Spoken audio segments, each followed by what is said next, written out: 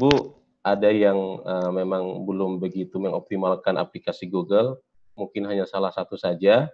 Nah, sekarang atau sebentar kita akan coba mengupas secara tuntas atau bagaimana cara menggunakan aplikasi Google ini dalam pembelajaran kita. Kita bisa gunakan sebagai media pembelajaran kita.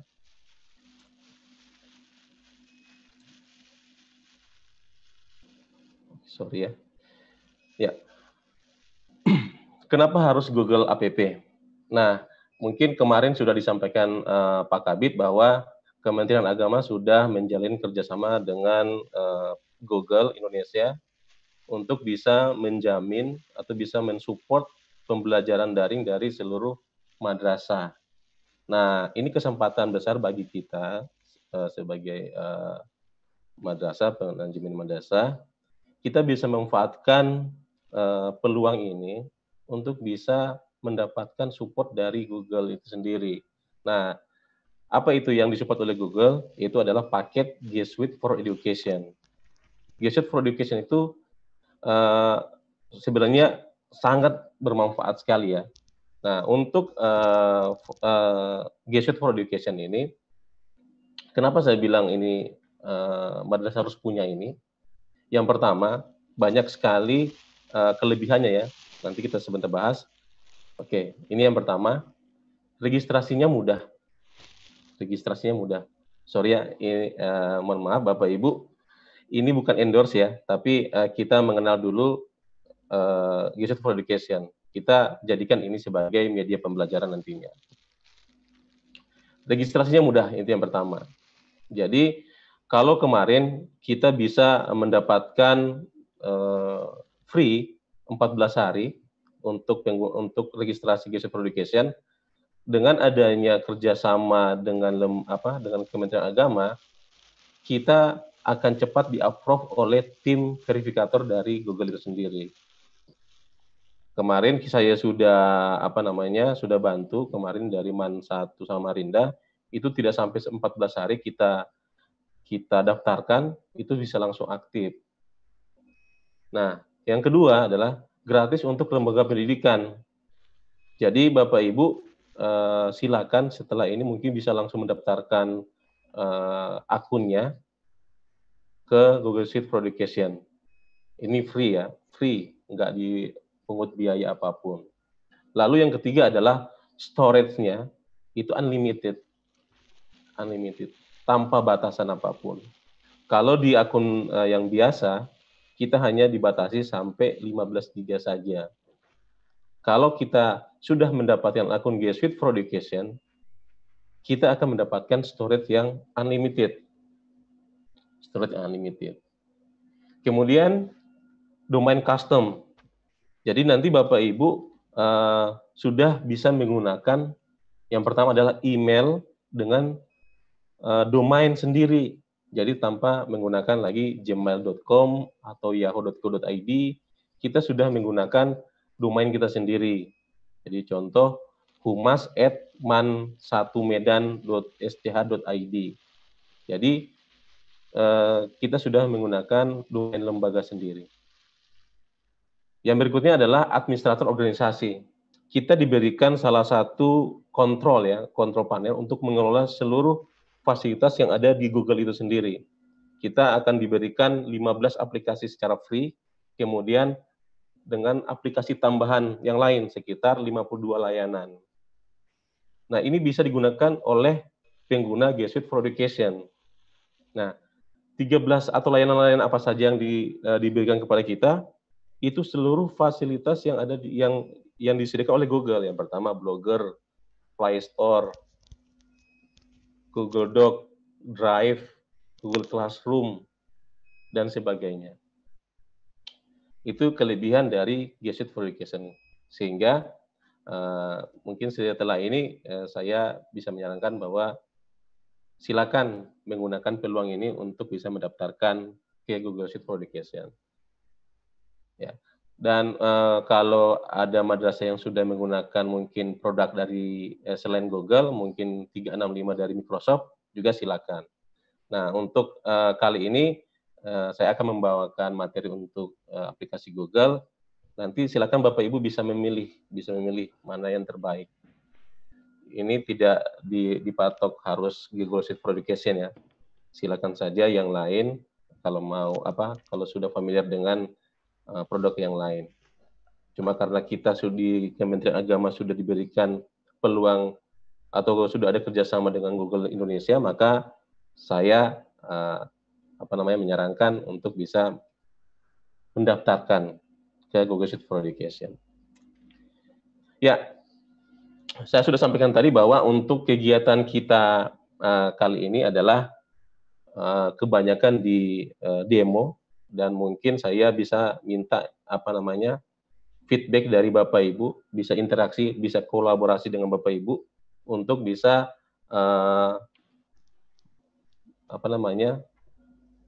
demo ya dengan layanan dari Google ini. Oke, yang pertama target session kita adalah pengenalan Google Drive. Yang kedua adalah kolaborasi dengan Google Doc. Kemudian yang ketiga adalah presentasi canggih dengan Google Slide. Itu target session kita. Insya Allah kita bisa selesai. Lalu target session yang kedua yaitu pemanfaatan classroom sebagai sarana pembelajaran. Ya. Kita sebagai warga madrasah sangat bangga sekali ya dengan adanya peluncuran e-learning madrasah, sangat bermanfaat sekali, sangat powerful untuk digunakan di madrasah kita. Namun dari fasilitas-fasilitas yang ada di e-learning itu masih ada juga yang memang belum tercover oleh e-learning itu sendiri. Kemudian juga ada beberapa persyaratan yang memang madrasah juga harus paham ya. Jadi yang mungkin sudah dijelaskan Pak Suliat kemarin bahwa yang pertama adalah yang menjadi kendala pada e-learning itu sendiri, yaitu adalah yang pertama adalah storage. Storage yang paling banyak menjadi titik berat ya di menjalankan salah suatu aplikasi. Nah, di e-learning sendiri kita ketahui bahwa memang kita diberikan akses seluas-luasnya, mulai dari upload bahan ajar, kemudian menerima feedback dari siswa, yaitu tugas-tugas, itu kita diberikan akses yang tidak terbatas. Artinya siapapun bisa mengupload dengan besaran tanpa size ya, tanpa ada limit size ya. Nah, ini yang menjadi permasalahan di server-server e-learning kita. Jadi bisa membuat storage kita menjadi full, sehingga beban kerja dari server e-learning menjadi berat. Sehingga ini berdampak juga pada proses pembelajaran. Guru tidak bisa mengakses siswa tidak bisa mengakses bahan ajar, dan sebagainya. Nah, di sini ada solusi alternatif bagi Bapak Ibu, yaitu dengan memanfaatkan aplikasi Google itu sendiri. Yang terutama adalah Google Classroom. Nah, kenapa Google Classroom kita pilih? Ya, seperti tadi, kita karena ini adalah salah satu fasilitas dari Google, maka ini bisa kita kolaborasikan dengan aplikasi-aplikasi yang ada di Google itu sendiri. Yang kedua, kenapa harus Google? Memang sebenarnya ada beberapa pilihan ya, bukan cuma Google Classroom saja. Nah, ini hanya salah satu fasilitas Google yang saya angkat sekarang. Nah, di e-learning itu sendiri kan memang saat ini belum bisa diakomodir untuk menggabungkan siswa dari beberapa kelas untuk dijadikan satu kelas dalam e-learning itu sendiri. Kita belum bisa membuat kelas untuk seperti kayak join menggunakan kode, itu belum bisa. Masih dalam pengembangan dari tim developnya, Mas Dendi. Nah, kita mengangkat Google Classroom sebagai alternatifnya. Mungkin Bapak Ibu sudah yang lain sudah menggunakannya. Nanti insya Allah sebentar kita bisa bahas lagi.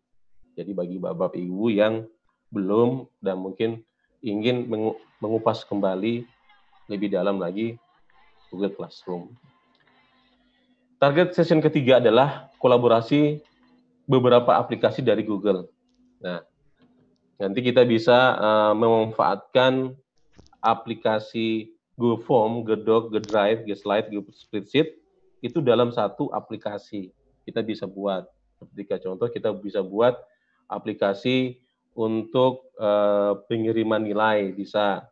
Kemudian aplikasi untuk pembuatan sertifikat online itu bisa. Nanti insya Allah kalau sampai waktunya ya, insya Allah bisa selesai. Nah, yang pertama kita masuk ke target session yang pertama. Mungkin saya bisa minta partisipan untuk kolaborasi dengan saya. Mungkin bisa 5 partisipan. Saya minta 5 email Google, email Gmail ya, email Gmail bisa dikirimkan ke chatting ya, ke chat. Nanti bisa dikirimkan ke chat, nanti kita bisa kolaborasi di sini. Oke, langsung saja. Saya akan buka aplikasinya.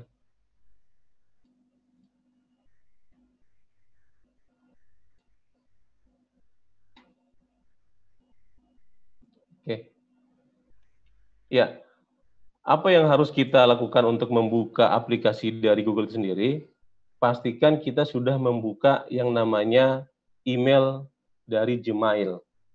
Ya, silakan Bapak Ibu kalau mau mengikuti tutorialnya.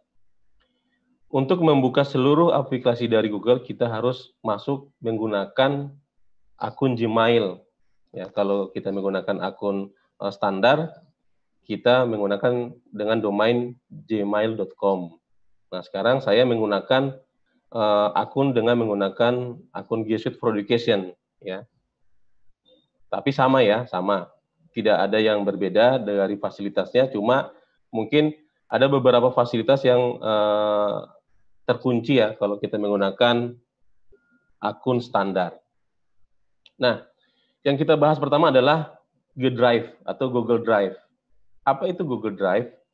Google Drive ini adalah storage di awan ya, atau storage cloud ya, cloud, di mana kita bisa menyimpan sesuatu atau membuat pengaturan folder di dalamnya seperti kayak kita di komputer.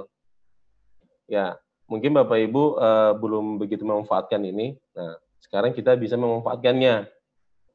Beberapa fasilitas yang bisa kita manfaatkan dalam pembelajaran, kita bisa gunakan G Drive ini. Ya, bagaimana masuk ke G Drive? Kita masuk dengan mengklik grid aplikasi, grid view ya, ini di kanan atas, grid view.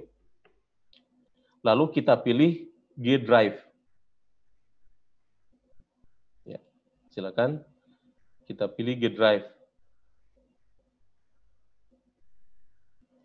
Oke, ya. Nah, ini adalah tampilan G Drive. Kalau Bapak Ibu yang masih menggunakan Gmail yang standar ya, email Google standar, di sini kita ada yang di bagian storage di bagian bawah, kiri bawah itu ada status 15 GB ya, pemakaian dari G Drive Bapak Ibu.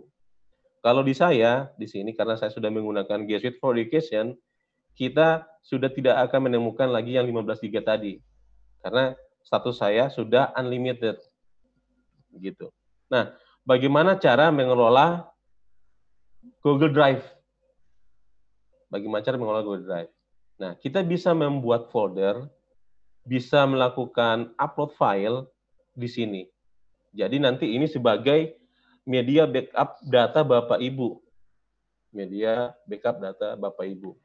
Jadi kalau seumpamanya Bapak Ibu ingin semua data Bapak Ibu yang di komputer yang bersifat privasi, biar nggak kena virus, ya silakan disimpan di G Drive. Nah, kita bisa menambahkan dengan tombol new di sini untuk membuat membuat folder atau mengakses seluruh aplikasi yang ada di Google. Nah, di sini kan ada 3 aplikasi ini. Dan more di sini ada beberapa aplikasi. Nah, sekarang kita hanya menginginkan untuk mengelola drive kita.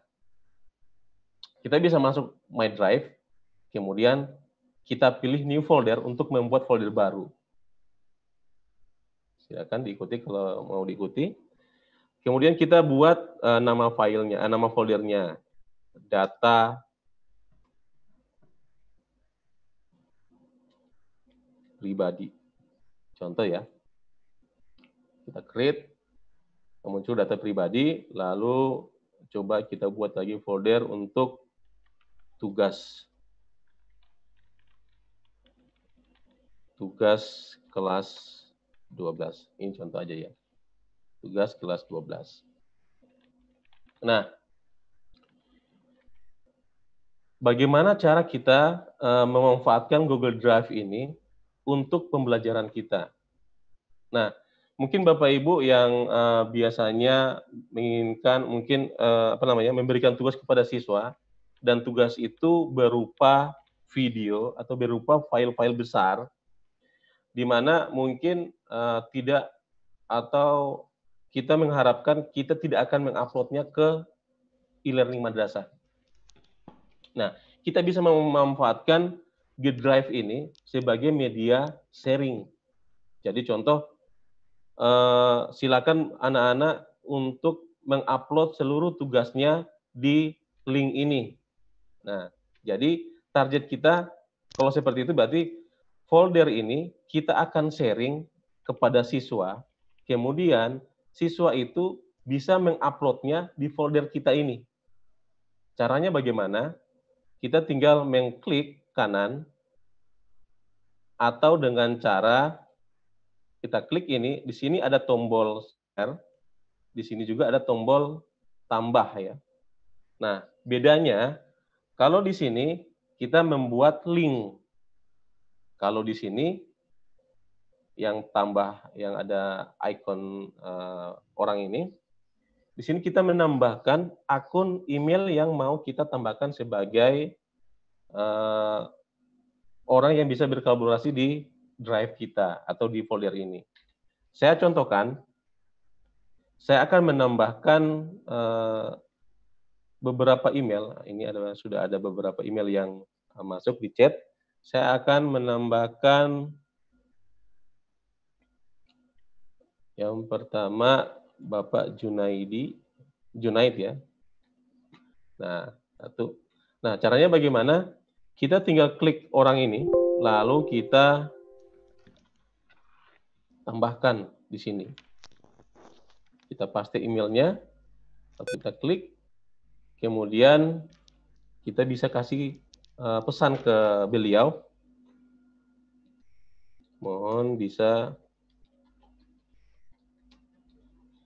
mengupload tugasnya di sini. Kalau saya send, di sini ada pengaturan lagi,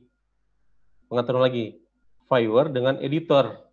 Kalau kita pilih editor, maka dia bisa menghapus yang ada di dalam file dan bisa mengupload, jadi bisa mengelola di folder itu.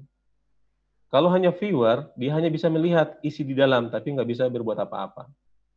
Karena kita targetnya ingin yang bersangkutan mengupload salah satu file di dalam folder kita, maka kita bisa memilih yang di bawah sini, yaitu editor.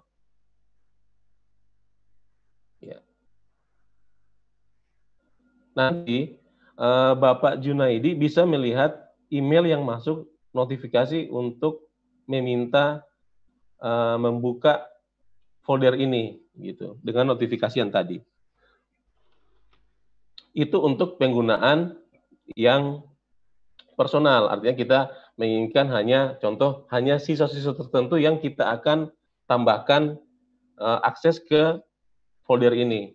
Nah, bagaimana caranya kalau kita menambahkan untuk semua orang bisa mengakses ke sini? Nah, caranya tinggal kita masuk ke link, kita klik link, kita bisa buat di sini ada pengaturan, karena ini saya menggunakan Google for Education. Di sini ada tambahan satu lagi, menginstansi dari Gorontalo, dan di bawah lagi anyone with the link. Kalau bukan Google Suite for Education hanya dua, * dengan anyone.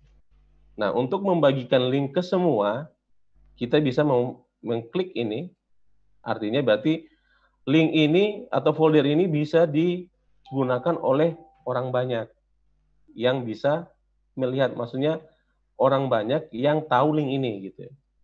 Nah, di sini juga ada pengaturan. Di sini ada pengaturan sama seperti yang di atas, bisa kita setting hanya bisa melihat saja atau kita izinkan dia hak akses untuk editor, bisa mengupload, bisa mendelete dan sebagainya. Nah, sekarang saya coba untuk memilih editor. Kemudian silakan Bapak Ibu mencoba untuk melakukan upload di folder ini. Saya akan buatkan linknya. Saya copy link ini, kemudian untuk memperpendek, tadi kan panjang ya, linknya panjang. Untuk memperpendek link itu, kita bisa menggunakan fasilitas pihak ketiga. Kita bisa buka browser yang baru, kemudian kita bisa masuk ke website S.Id. Sebenarnya banyak ya, banyak fasilitas untuk memperpendek, banyak website yang punya fasilitas untuk memperpendek link. Saya cuma coba yang untuk SID, ada yang bit.ly, ada yang GG for GG, itu ada. Nah, caranya bagaimana? Kita sudah copy tadi, kita tinggal tempelkan saja di sini. Kita copy paste, secara otomatis dia akan mengenerate ke link yang pendek, yang ini. Kemudian ini kita salin, ini yang kita bagikan ke siswa. Contoh, ini kita akan sharing ke kelas atau ke timeline kelas ya di e-learning. Jadi kita bisa pasti aja di situ. Silakan anak-anak untuk mengupload seluruh tugas pertemuan pertama di sini, di link ini. Ya. Oke, saya akan paste di chatting ya, Bapak Ibu. Mohon bisa berpartisipasi. Kita coba sama-sama dalam pemanfaatan ini. Saya sudah paste, silakan dicoba untuk mengupload mungkin minimal satu file aja, mulai dari Excel atau Word dan sebagainya, itu silakan. Ini ada ininya.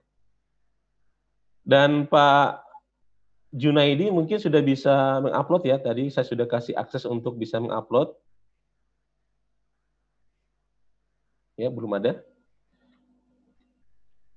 Saya coba menggunakan akun yang di sebelah. Saya akan tambahkan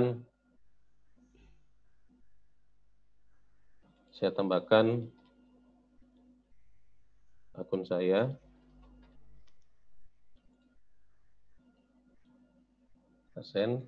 Nah, kalau kita menambahkan membatasi orang, kita bisa menggunakan itu ya. Nambah dengan menggunakan email. Kalau membuka akses untuk semua, kita menggunakan link yang tadi, everyone. Ya, ini sudah ada. Nah, di sini kelihatan siapa yang mengupload. Di sini ada Onware Ade Rahmat. Nah, keunggulan dari G Suite for Education, ini kan mungkin Bapak Ade Rahmat menggunakan email biasa ya, Gmail biasa ya. Kalau kita menggunakan G Suite for Education, kita hanya bisa membatasi hanya siswa yang ada di instansi atau di lembaga kita yang bisa mengupload ini, sehingga untuk tugas-tugas itu bisa terfilter.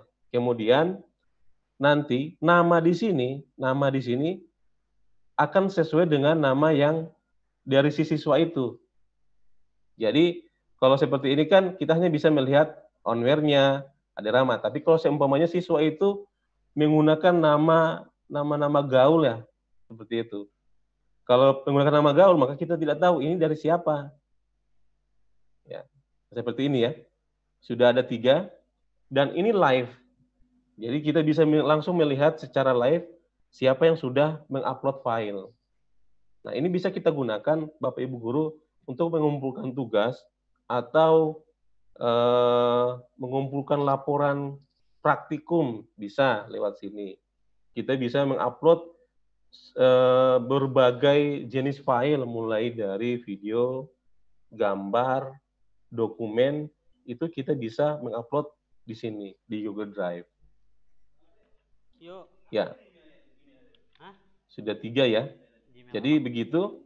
Jadi caranya kita bisa tinggal main sharing, kemudian kita bagikan linknya. Oke, kita coba lagi dengan mengupload file atau mengupload folder. Kita bisa gunakan ini ya. Jadi bisa upload file, bisa langsung upload folder. Saya coba upload folder, caranya tinggal kita klik My Drive, lalu upload file. Saya contohkan ini yang saya upload ya.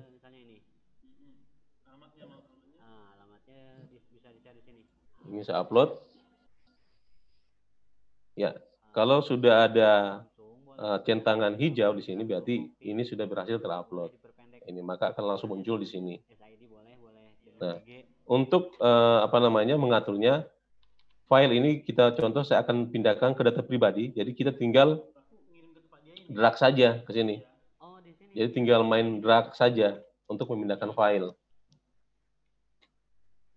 Nah, bedanya kalau folder yang kita sharing dengan yang kita tidak sharing, ini di sini akan ada tanda ini. Kalau di atas ini kan data pribadi yang saya tidak sharing, sehingga di sini tidak ada notif atau tidak ada icon orang.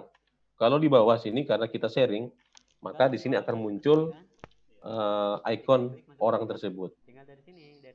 Ya, itu untuk Google ya, Google Drive.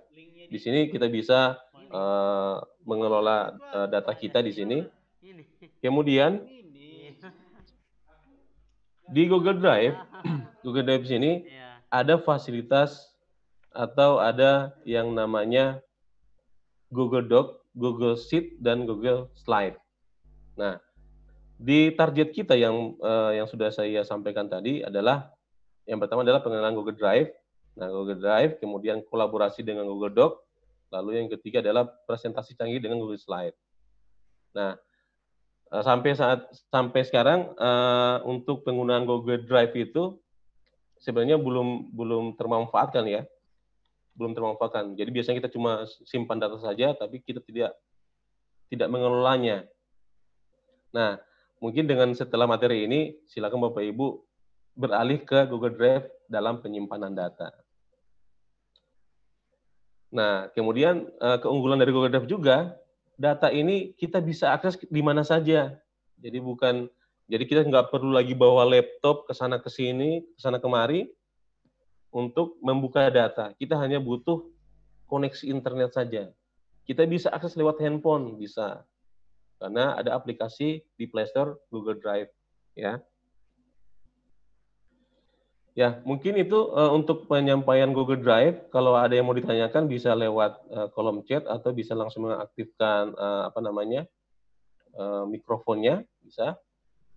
Kalau tidak ada, saya akan ke aplikasi Google Doc. Silakan Bapak Ibu. Kalau di materi ini, karena ini bersifat tutorial, Bapak Ibu bisa langsung bertanya kapan saja tanpa harus ada sesi tanya jawab. Mungkin begitu ya, Ibu Nisar ya. Jadi di materi ini karena bersifatnya tutorial, jadi silakan bertanya kapan saja, bisa memotong materi saya juga silakan saja. Tapi sebaiknya saya pikir Pak Narasumber per item aja, mana tahu ada kawan-kawan kita guru yang mau ditanyakan sebelum masuk ke materi berikutnya. Jadi gitu. Dalam hal ini bagi yang Bapak Ibu mau bertanya tentang Google Drive dan Google Classroom yang pada tahap materi pertama, saya pikir sudah bisa untuk bertanya jika ada permasalahan yang akan dipertanyakan. Bagaimana Pak?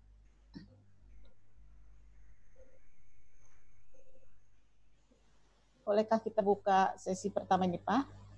Bisa Bu.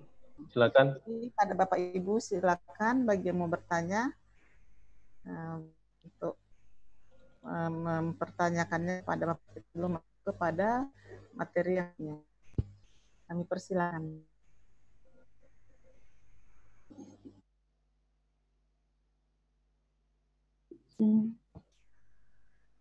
Assalamualaikum, Bu. Waalaikumsalam warahmatullahi. Nama saya Tuti S.Pdi dari MTSN 2 Medan. Iya, Ibu, silakan. Bapak narasumber Sugianto. Di sini tadi ada saya dengar manfaat Google My Drive. Iya. Di sini ada Bapak tadi bilang di sana mengenai ini adalah fasilitasnya banyak. Apa-apa saja Pak fasilitas Google Drive tadi? Saya kurang mendengar tadi Pak. Makasih ya Pak. Assalamualaikum warahmatullahi wabarakatuh. Waalaikumsalam warahmatullahi wabarakatuh. Oke. Ya, ada lagi mungkin yang mau ditanyakan selain Ibu Tuti tadi? Oke, saya jawab dulu aja ya.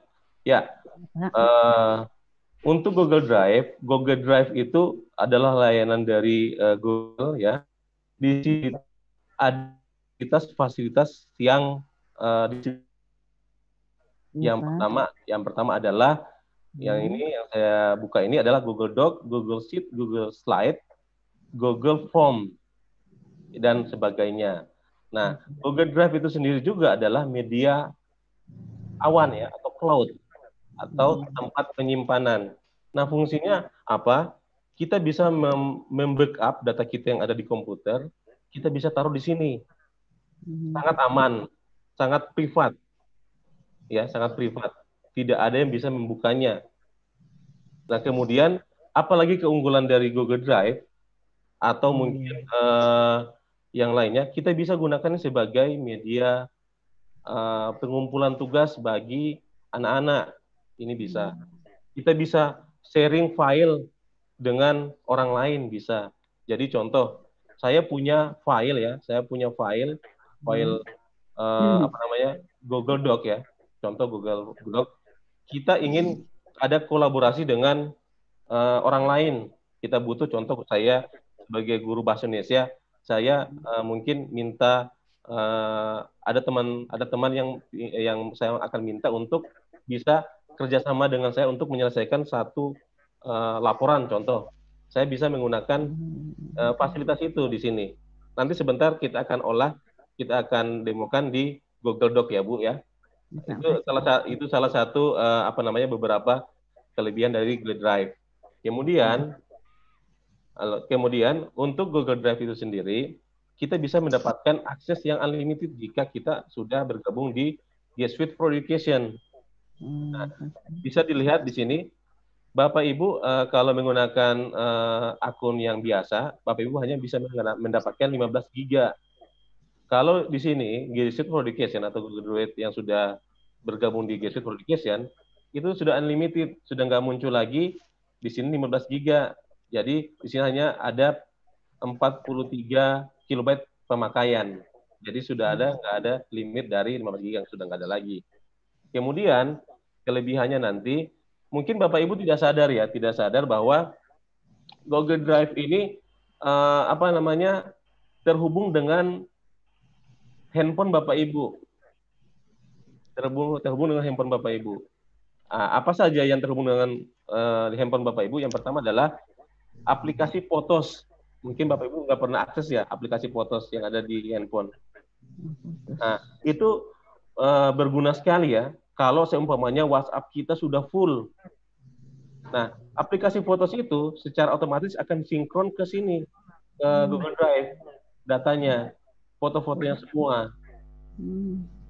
Ya, jadi Google Drive itu memang sebenarnya sangat bermanfaat sekali bagi kita, mulai dari penggunaan pribadi ataupun penggunaan dari sisi pembelajaran. Ini beberapa manfaatnya, Bu. Seperti itu mungkin. Terima kasih banyak ya Pak ya. Assalamualaikum warahmatullahi wabarakatuh. Waalaikumsalam warahmatullahi wabarakatuh. Ada lagi Bapak Ibu Ya. mau bertanya kan? Ya, di kolom komentar ada yang bertanya, Pak Zul Azhar, Pak mendaftar G for Education boleh akun pribadi? Bisa.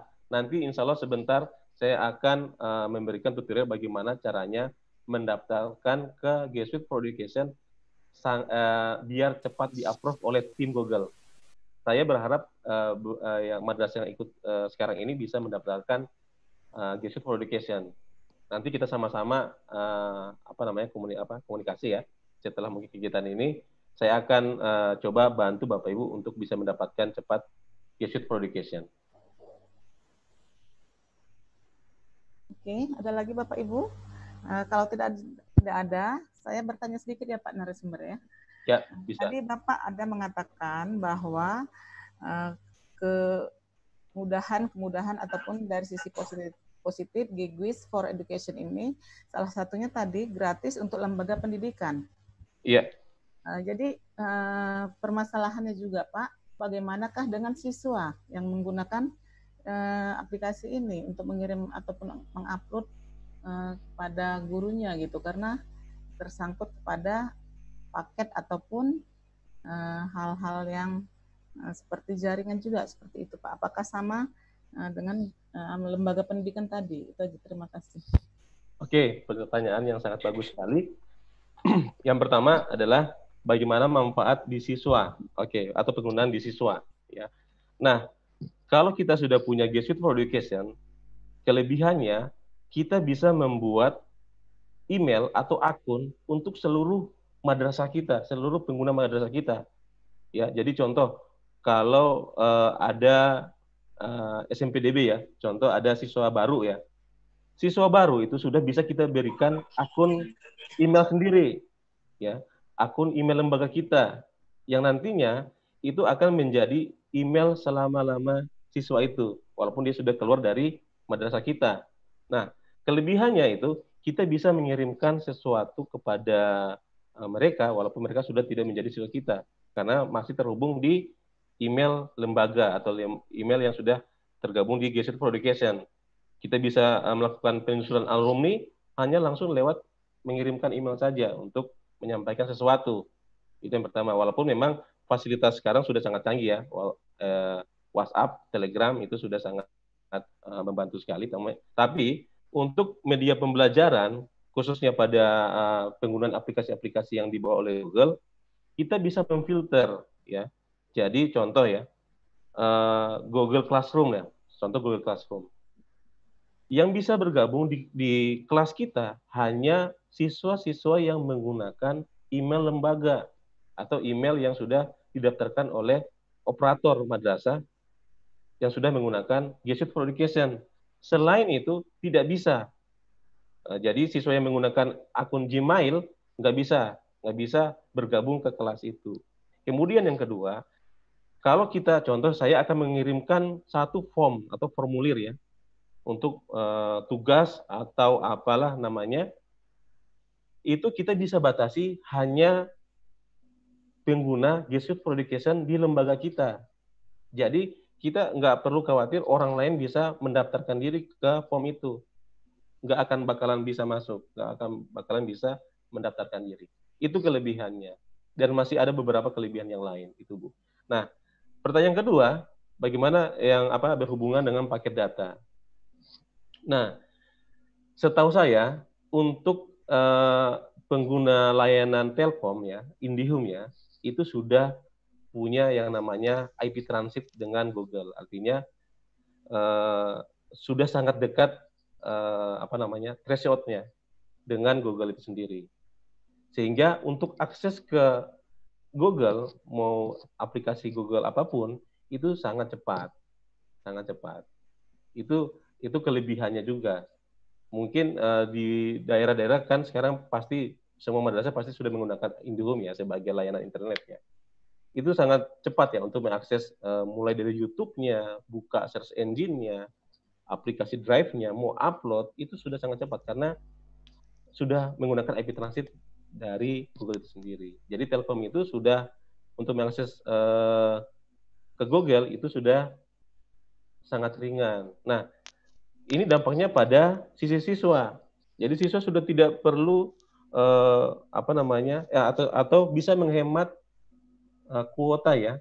Nah, kecuali kalau dia menggunakan kuotanya untuk nonton YouTube berjam-jam ya jelas habis ya.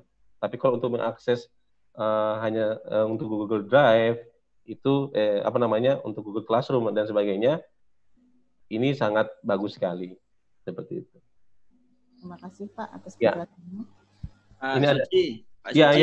ya Pak Wardi. Ya, saya mau tayangkan ini biar tadi pertanyaan Bu pengawas tadi penting ini saya sampaikan ke teman-teman nih.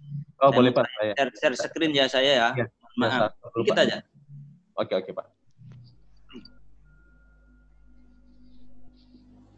Jadi Bapak Ibu para pengawas, kepala madrasah, Bapak Ibu guru, Kementerian Agama ini kan sudah kerjasama dengan di samping Google ya, dengan penyedia internet atau provider, yaitu ada Indosat, ada Telkomsel, ada XL.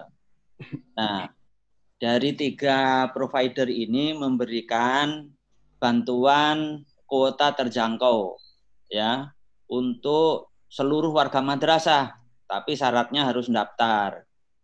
Jadi syaratnya harus daftar. Harganya sangat murah sekali, tidak seperti kalau kita beli di di pinggir-pinggir jalan itu kuota internetnya. Nah, ini daftarnya nanti langsung ke pihak Telkom. Tapi mengisi formulirnya bisa langsung diakses di webnya Kementerian Agama seperti itu. Kemenag ID / bantuan kuota terjangkau. Nah, seluruh guru, seluruh siswa bisa didaftarkan. Didaftarkan di situ ya, silahkan. Mulai dari ngisi formulirnya, kemudian download formatnya, kemudian diisi, setelah diisi diupload, ya, upload dokumen yang lain, ya, kemudian langsung pembayarannya di gerai Telkom atau di Indosat atau di XL. Seluruh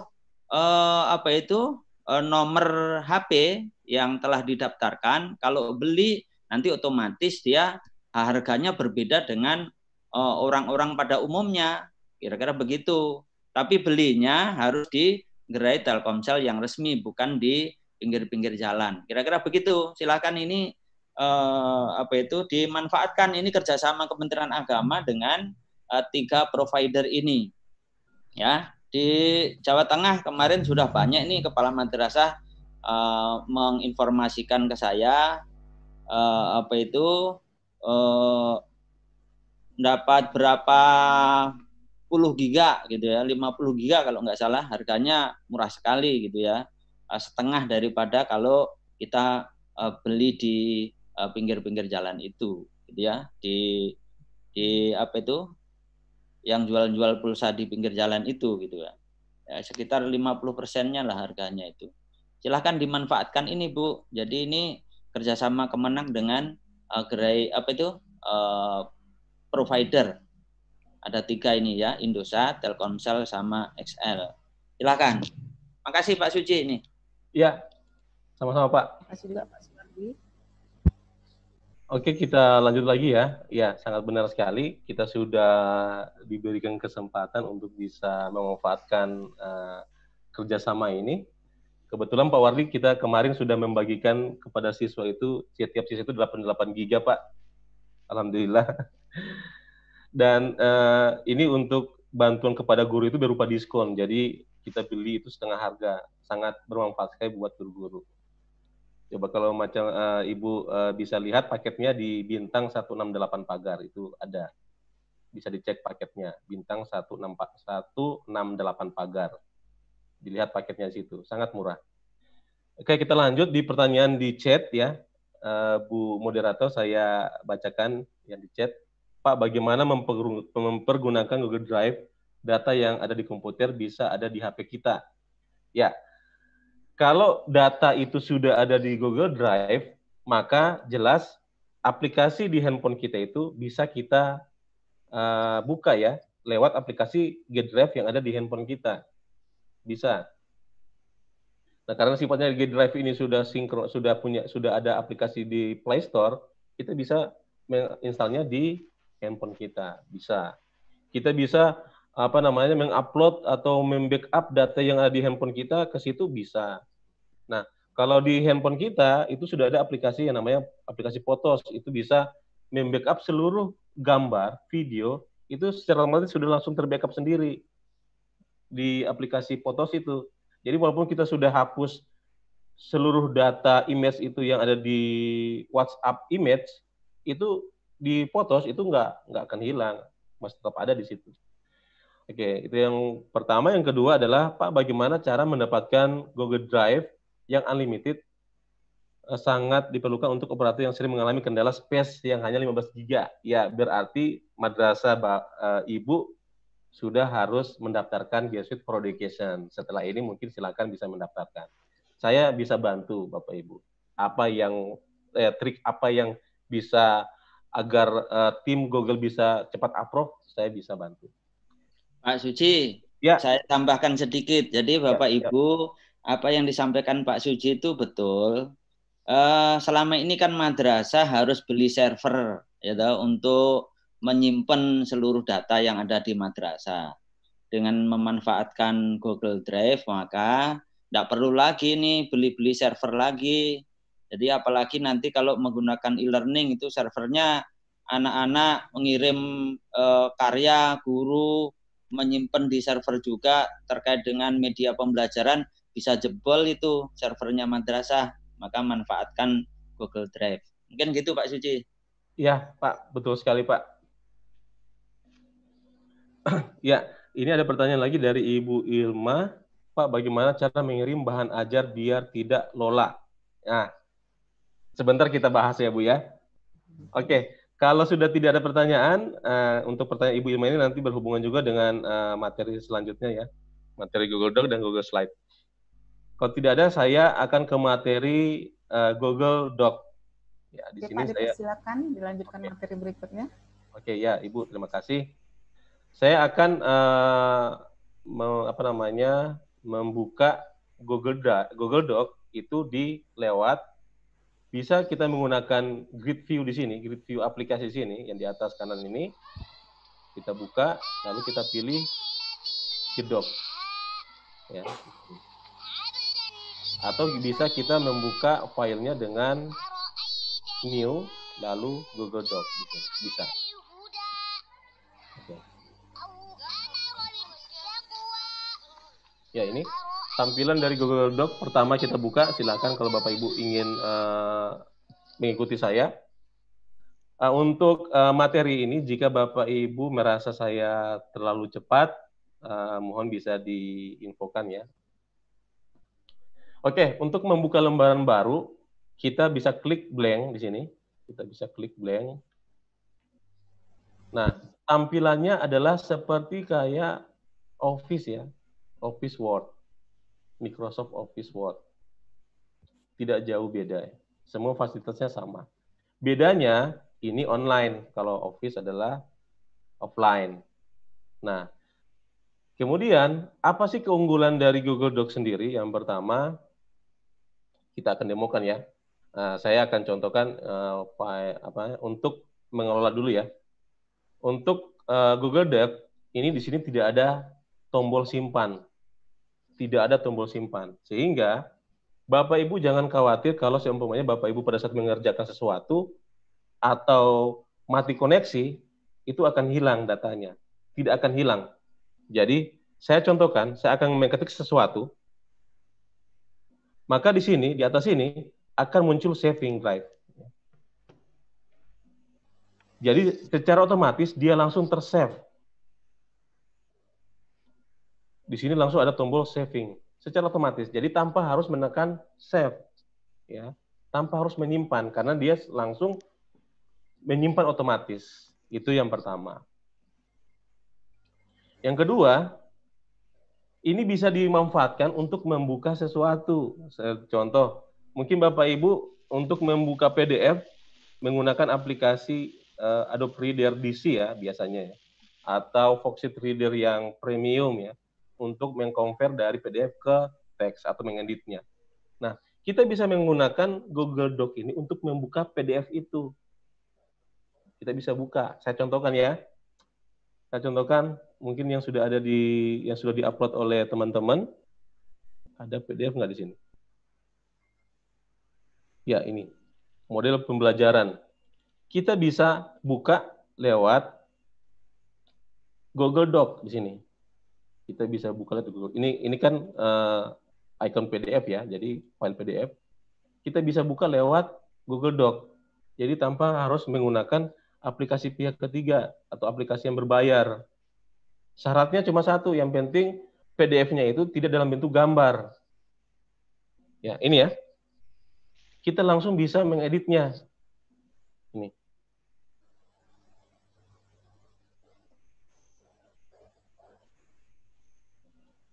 Seperti itu. Itu salah satu kegunaan dari Google Doc. Jadi kita bisa membuka file PDF, bisa.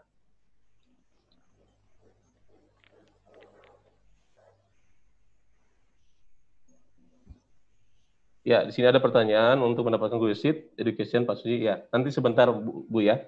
Kita akan sharing bagaimana cara mendapatkan akun G Suite for Education. Nah, itu salah satu fasilitasnya. Yang kedua, yang paling mungkin kita bisa terapkan di pembelajaran kita. Kalau Bapak Ibu ingin menggunakan Google Doc sebagai media kolaborasi dengan siswa, ini biasanya guru yang yang ingin mengumpulkan tugas dalam bentuk laporan, kemudian apalagi di masa pandemi seperti ini, kita tidak tahu aktivitas siswa seperti apa, sehingga kita butuh ada interaksi dengan siswa, kita bisa gunakan fasilitas Google Doc ini untuk kolaborasi. Nah, saya akan mencontohkan, saya akan buka, yang ini ya, yang masih kosong ya. Saya akan, bentar, saya akan mengisi teks dulu.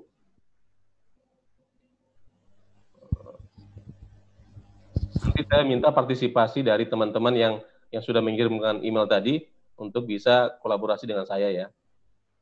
Oke. Saya akan mempastikan teks ke dalam Google Doc. Saya akan pastikan ini.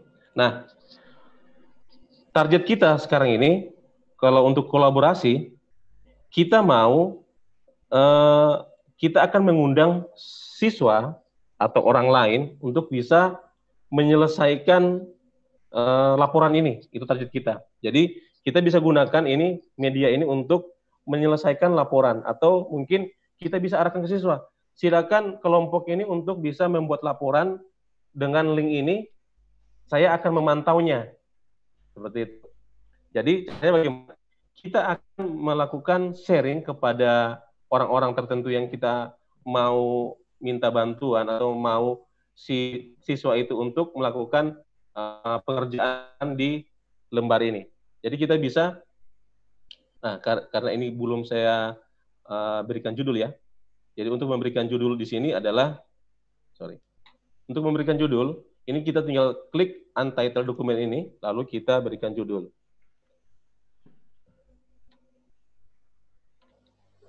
Ya.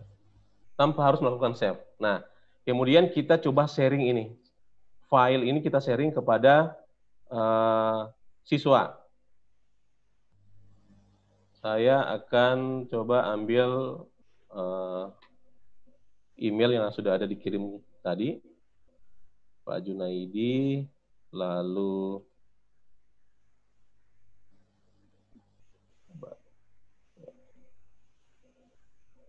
kemudian lalu Pak Arif. Ya, 3 ya. Saya akan send, nanti silakan Bapak Ibu, Pak Junaidi, kemudian Bahasa Arab, SMA 1, Bandung, gmail.com, lalu Pak Arif, Huta Barat. Ya, saya sudah mengirimkan invite ke email Bapak. Nanti bisa diklik sini. Nah, kemudian bagaimana cara kita biar mungkin satu kelas kita inginkan untuk bisa berpartisipasi di sini, di dokumen ini. Artinya untuk menyelesaikan secara cepat laporan ini. Kita bisa melakukan sharing, kita bisa klik share dengan menggunakan link, seperti kayak yang tadi. Nah, di sini kita bisa memilih, ini ada yang sudah tercentang man insan jadi Gorontalo, jadi berarti kalau ini hanya yang menggunakan email dari lembaga ini yang bisa membuka dokumen ini. Kalau kita pakai yang anyone, berarti semua yang mendapatkan link ini itu bisa melakukan kolaborasi. Saya coba anyone, kemudian saya copy, lalu di sini saya pilih editor. Nah, untuk dokumen, di sini ada 3. Hanya bisa melihat saja, kemudian komentar, hanya bisa mengomentari, lalu yang ketiga, bisa berkolaborasi di dokumen kita. Seperti itu. Saya akan coba klik editor, lalu saya copy, kemudian saya akan buat link, nanti silakan Bapak Ibu yang mau kolaborasi di dokumen ini. Nanti kita lihat manfaatnya bagaimana. Oke, saya akan paste di chatting. Yang sudah saya paste, silakan dibuka, Bapak Ibu buka. Nah, di sini sudah ada 2 peserta yang ikut di dokumen saya. Nah, ini beliau sudah mempas sesuatu. Kita bisa tahu ya, kita sebagai guru sudah bisa tahu siapa yang melakukan postingan. Kalau ini Pak Arif Huta Barat. Nah, ini sedang mengetik. Sebagai guru, kita bisa melihat siapa saja yang melakukan aktivitas di sini. Nah, kalau di sini Pak Ade Rahmat. Ya. Nah, kita bisa melihat siapa saja yang ini Animals Bilfis ya.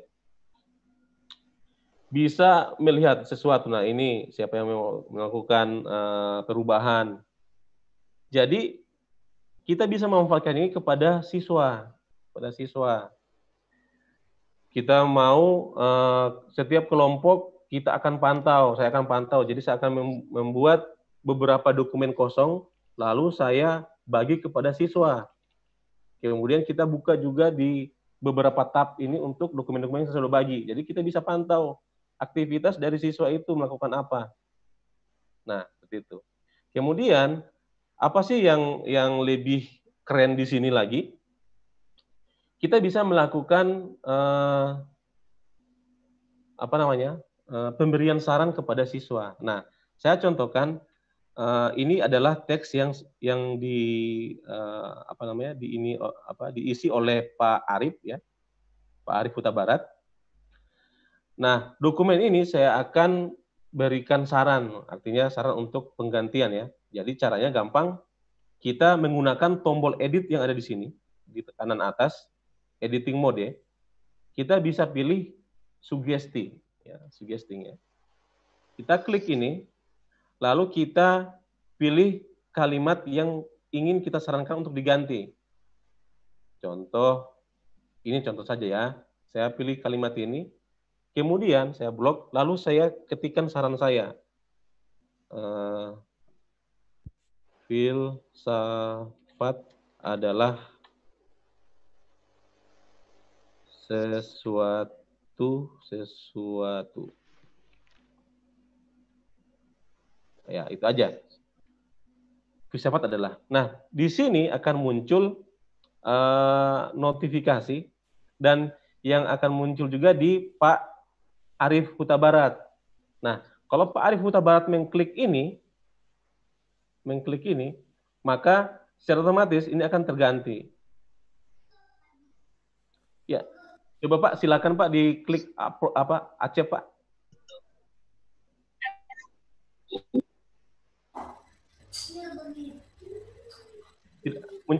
Muncul di sini Pak. Diklik aja ini Pak, ini. Accept suggestion. Ya, oke. Ya, seperti itu ya. Jadi kalau Pak Huta Barat mengaccept, maka secara otomatis ini akan terganti dengan saran dari guru dari saya. Nah, untuk memberikan komentar, bisa. Dari sini pula tuh. Oke, kita lanjut ya. Untuk memberikan komentar, kita bisa menggunakan tombol add komentar di sini. Nah, saya contohkan, saya ingin memberikan komentar di sini. Ini saya akan memberikan komentar. Saya tambahkan komentar. Untuk teks ini perlu dirubah. Bagus. Hah? Apanya? Ya. Ini untuk memberikan.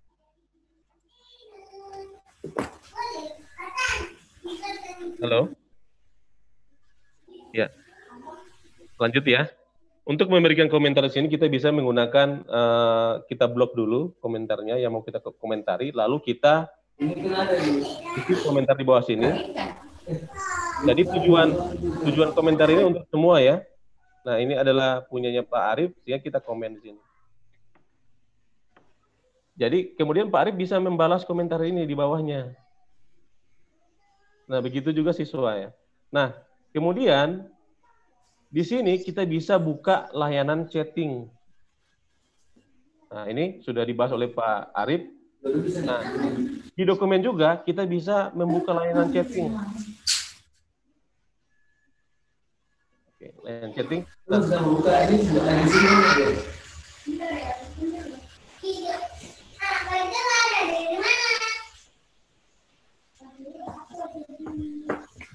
Nah, mohon bisa di-mute dulu.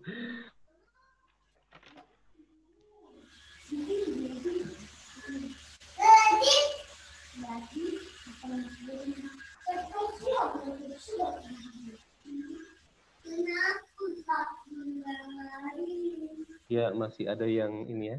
Sudah saya mute, Pak, tapi nggak tahu suara dari mana.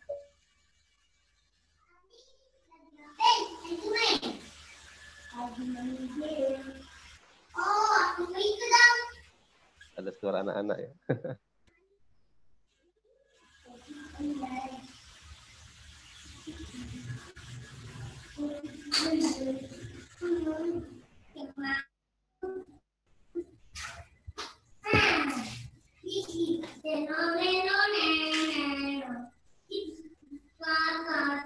Oke, ya biasa aja ya. Kita lanjut aja ya. Oke, untuk membuka layanan chatting, kita bisa gunakan tombol chatting ini di sini, di atas ini. Show chat ya. Kita gunakan show chat sini untuk kita bisa mengirimkan sesuatu yang bisa dilihat oleh seluruh peserta yang ada di Google dokumen ini.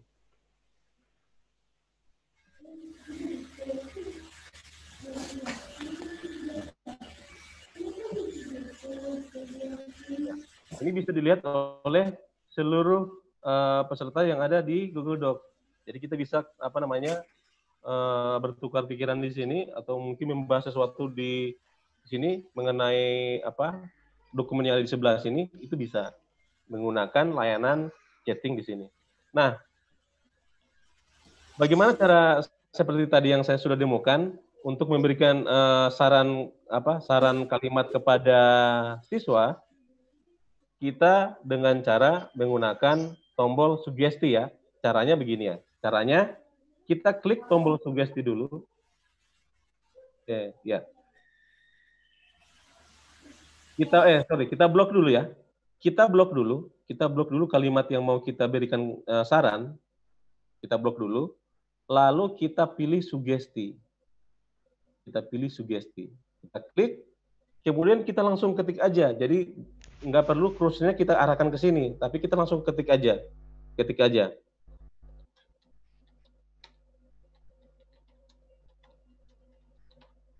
Ya. Setelah itu akan muncul di onware dari teks ini, yaitu Pak Arif.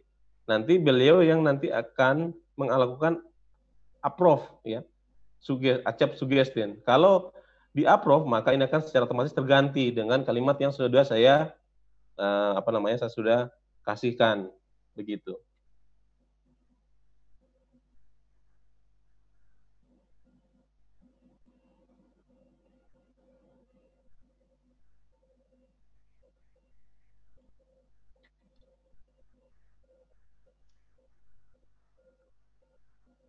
Oke, sudah ada yang ya. Jadi kita bisa melihat siapa saja dan jangan khawatir apapun yang Bapak Ibu lakukan di dalam sini atau anak-anak lakukan di dalam sini itu bisa direkam ya, bisa terekam, ada historinya.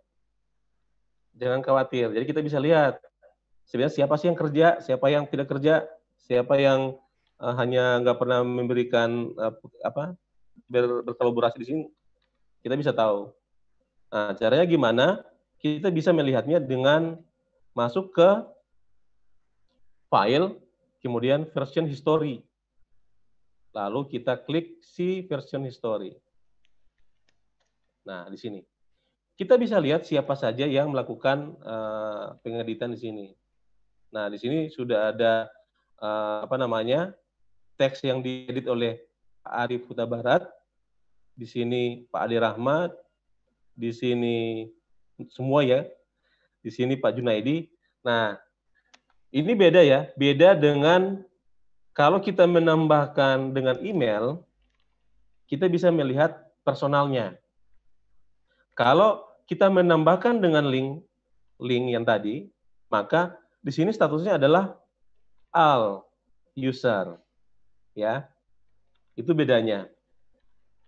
Jadi kalau seumpamanya kita punya kelompok praktik ya, kita mau pekerjaan siswa kita pantau, ya namanya daring seperti ini kan kita nggak bisa memantau secara langsung kan, sehingga kita butuh fasilitas untuk bisa memantau pekerjaan mereka dengan kita bisa lihat langsung. Jadi caranya kita tinggal menambahkan email-email tersebut di dokumen ini.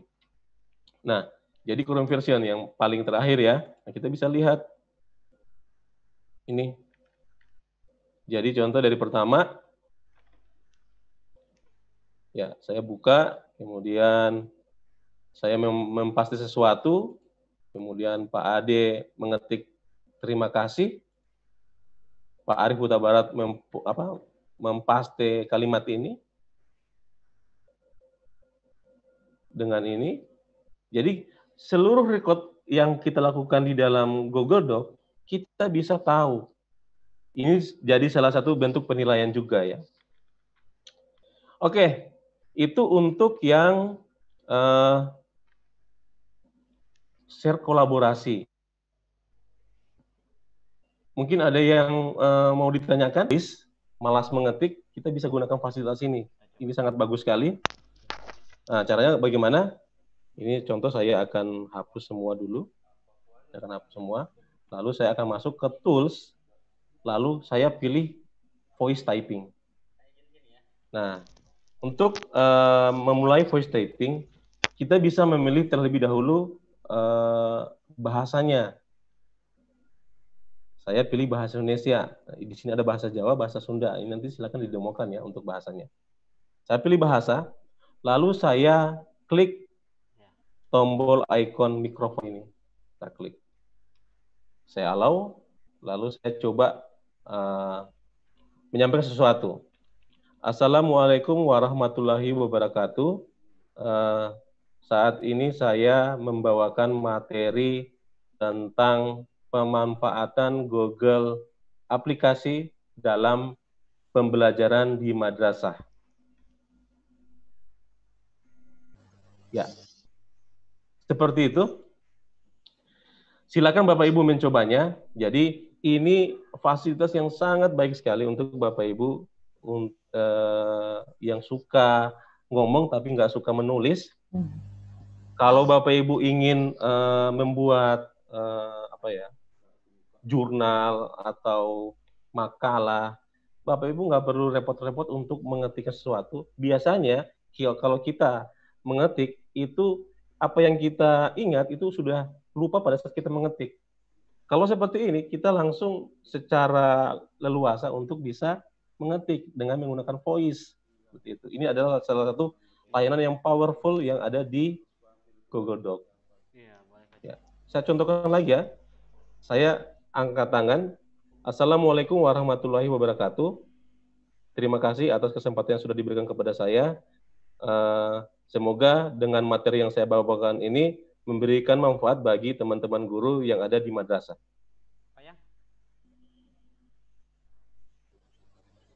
Ya. Ya, nanti diambil. Ini lagi di ini.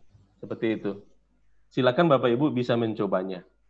Itu adalah salah satu layanan yang sangat baik sekali untuk digunakan sebagai media pembelajaran. Anak-anak bisa tidak? Bisa. Jadi selama ada tools voice typing di sini bisa digunakan. Begitu juga anak-anak. Kalau anak-anak susah melakukan mengetik, itu bisa gunakan fasilitas voice typing untuk mengerjakan sesuatu, begitu. Ini ada masih tergabung ya kolaborasi di sini ya. Jadi silakan bisa. Kalau untuk peserta yang lain kayaknya tidak bisa ya, karena voice typingnya aktifnya di saya. Pak Junaidi, kalau mau mencoba dipersilakan, boleh ya Pak ya? Ya bisa. Jadi untuk teman-teman yang ada di Madrasah, yang ada di yang peserta sekarang bisa membuka dokumennya di laptopnya masing-masing. Kemudian silakan membuka doc lalu mencoba fasilitas voice typing. Syaratnya cuma satu, syaratnya adalah aplikasi ini aktif hanya pada Google Chrome saja. Jadi kalau Bapak Ibu membuka di Mozilla, aplikasi voice typing ini tidak akan bekerja. Kemudian yang pastinya driver untuk voice-nya ya, untuk audionya sudah terinstall di laptop Bapak Ibu. Tuh. Silakan yang mau mencoba dan mungkin mau bertanya juga silakan. Saya masih ada beberapa fasilitas yang bisa kita gunakan di sini. Ya, dipersilakan Bapak Ibu yang mau bertanya. Mohon maaf Pak Suci. Iya, Pak Wardi. Jadi Bapak Ibu, ini sangat luar biasa kalau Bapak Ibu mau membuat modul, mau membuat apa saja, enggak usah ngetik.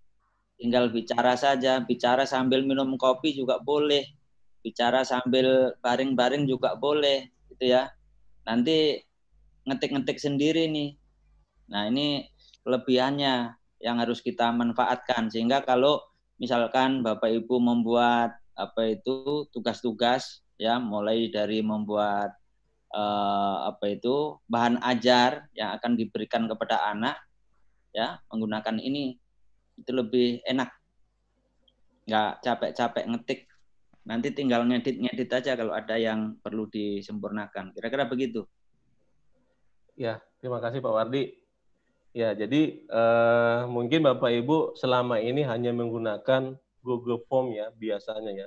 Guru itu paling membuka aplikasi Google itu hanya satu, Google Form, untuk buat kuis. Tapi padahal aplikasi-aplikasi yang lain itu bisa bermanfaat bagi pelaksanaan pembelajaran. Seperti ini, contohnya ini, Google Doc ya. Ini bisa bermanfaat bagi Bapak Ibu sendiri ataupun mungkin pada saat proses pembelajaran. Mungkin Ibu, ini saya bacakan ya yang bertanya di kolom chat. Belum bisa Google Voice-nya Pak.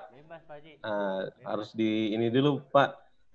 Bapak pakai aplikasi apa untuk browsernya? Kalau Mozilla jelas nggak bisa. Jadi wajib menggunakan Google Chrome. Pak, nanti ada e-book tutorialnya. Insya Allah, mohon maaf Pak Salim, Pak Nur Salim, apakah Zoom kita ini direkam? Tidak, Pak.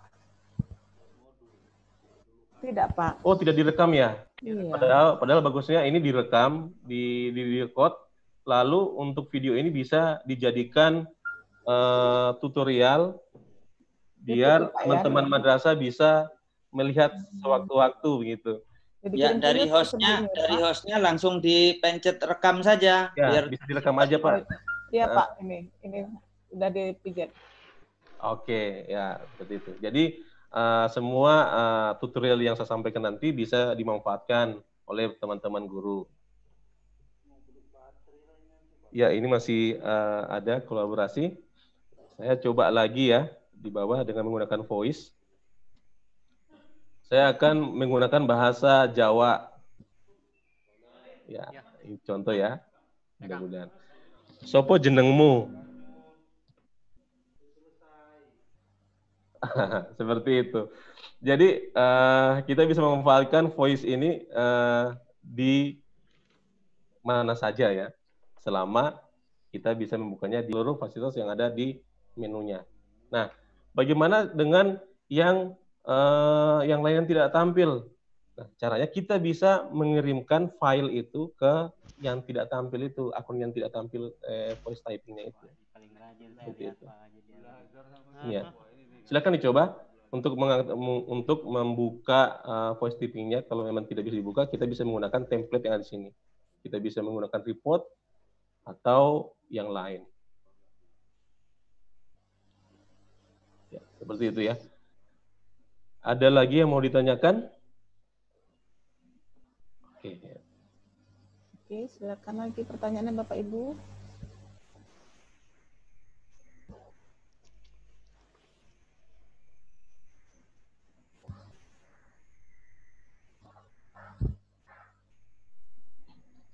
Kalau untuk fungsi dari editing mode sudah bisa ya Bapak Ibu yang ada di dalam Google Doc ini untuk memberikan sugesti atau memberikan saran teks pada tulisan seseorang yang ada di sini, itu apakah sudah bisa?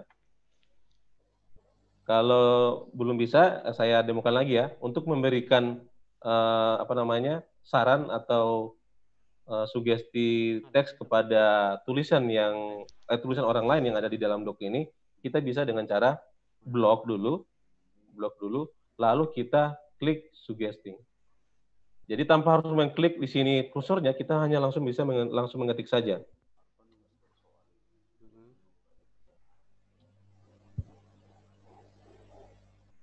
Ya, seperti itu. Nanti di sini akan muncul yang butuh di-approve seperti ini. Jadi kita tinggal si siswa kalau merasa yang disarankan oleh guru ini adalah benar, maka dia tinggal klik accept atau di-approve. Sehingga secara otomatis dia langsung terganti dengan tulisan yang sudah disarankan tadi. Seperti itu. Oke, lanjut ya. Nah, apalagi yang bisa kita manfaatkan di sini? Kita bisa menggunakan Google Docs sebagai laporan yang milenial. Milenialnya di mana kita bisa menggunakan tabel yang auto update. Ya, saya bilang auto update karena ini sudah berhubungan dengan kolaborasi dengan Google Spreadsheet. Kita bisa menggunakan laporan yang tabelnya itu auto update. Auto update di sini kita bisa mengupdate dari mana saja. Seperti kayak contoh laporan ini yang mau kita bawa atau mungkin pimpinan kita lagi bawa atau lagi sedang di Jakarta. Kemudian kita sudah sharing dokumen ini kepada pimpinan kita. Nah, di sini akan ada tabel ya, contoh ada tabel di sini. Oh, ibu-ibu. Ya. Contoh ada tabel di sini. Nah, tabel di sini kita bisa upload kita bisa copy dari ini ya. Kita bisa menggunakan tabel yang dari Google Spreadsheet. Kemudian kita paste di sini bisa. Atau mungkin ini chart bisa ya. Chart. Nah, kita coba aja chart aja ya. Kemudian data ini ada perubahan. Data ini perlu dirubah karena data ini mungkin sudah out of update. Jadi kita ditelepon pimpinan kita, Pak Suji, tolong diupdate dong file ini, data untuk tabelnya itu masih ada yang tidak sinkron, coba diupdate. Jadi kita di madrasah atau di kantor kita tinggal melakukan update. Caranya bagaimana? Nah, saya contohkan ini adalah chart. Kemudian di sini di tombol sini ada link chart option, ya, link chart option. Saya klik open source. Nah, di sini kita diarahkan ke tabel dari Google Spreadsheet. Ya, di sini. Nah, secara otomatis file tes dokumen kolaborasi kolom chart 1 ini akan tersimpan di sini. Akan tersimpan di sini. Ya, ini ya. Tes dokumen kolaborasi. Nah, dokumennya ada di pimpinan kita. Nah, tabelnya ada di kita di madrasah. Jadi logikanya seperti itu ya. Nah, kita tinggal sebagai operator yang disuruh untuk merubah, kita tinggal merubah saja di sini. Saya contohkan sini adalah contoh aja kelas 10, kelas 11, kelas 12.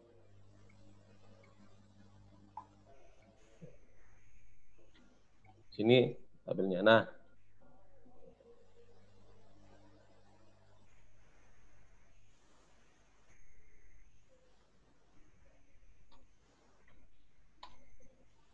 Oke. Nah,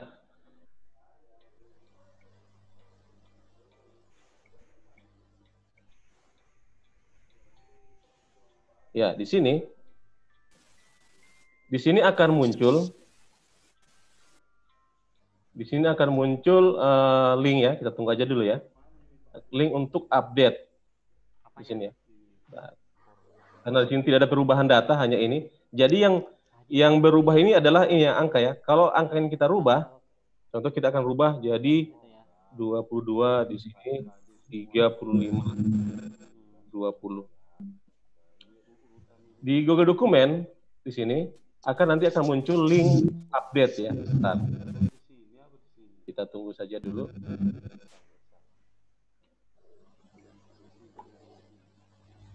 Lalu ini untuk merubahnya kita bisa tinggal data siswa. Data siswa. Ya.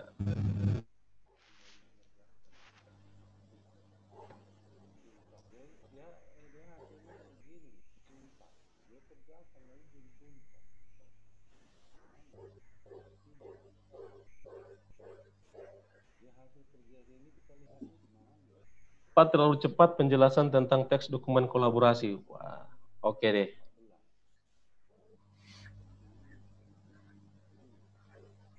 Ya, belum muncul ya. Harusnya dia sudah muncul update di sini. Nanti dia akan muncul update. Jadi kita tinggal klik update, maka semua di sini yang ada di sini akan terubah.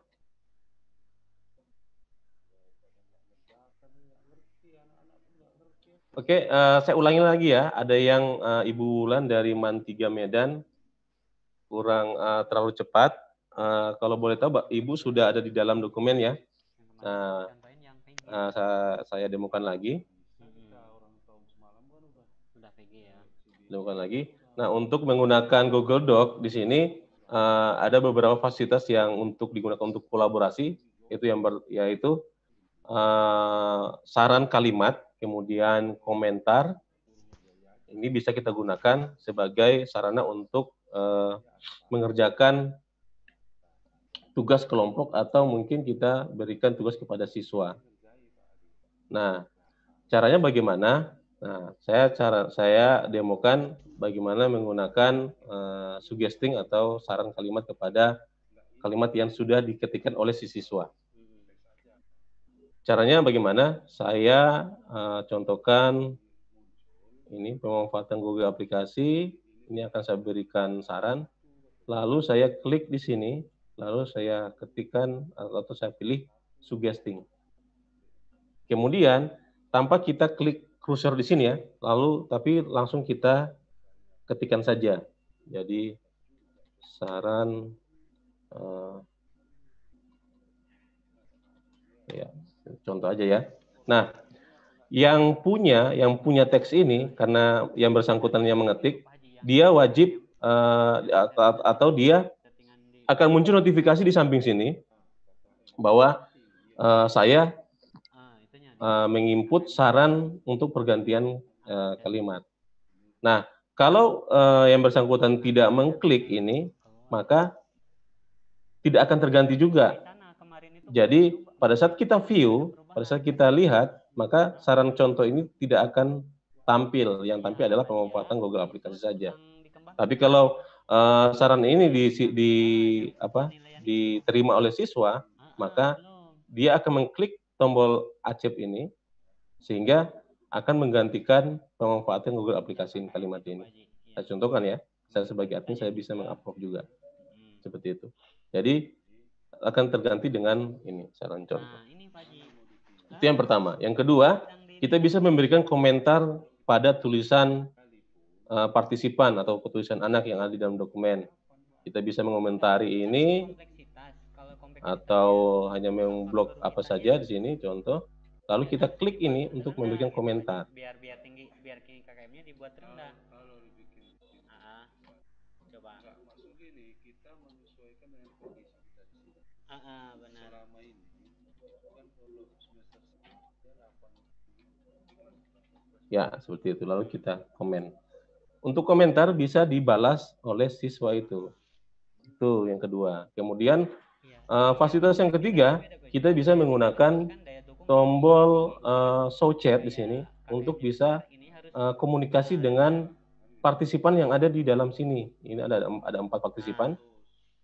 Kita bisa berkomunikasi dengan mereka. Ya, seperti kayak layanan chat lah, seperti itu. Iya, kemarin ini di Kemudian untuk fasilitas Google Voice Typing, ini sebenarnya sama dengan kata dia, apa ya? kata orang yang membuatnya itu. Yang ada di handphone kita ya. Itu bisa sama, cuma bedanya di sini hanya berlaku pada Google Doc. Kalau di handphone kita bisa mencari sesuatu, langsung biarkan ke YouTube atau ke search engine-nya. Mungkin seperti itu. Kita kembali lagi. Tetap belum muncul ya. Nah, harusnya dia sudah muncul. Jadi sebenarnya chat ini sudah langsung sinkron dengan data. Sebenarnya sudah seperti itu.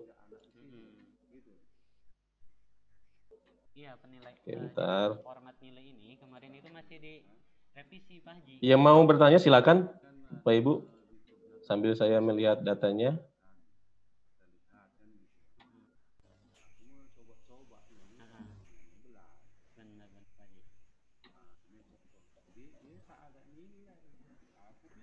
Ini di sininya, coba diklik aja.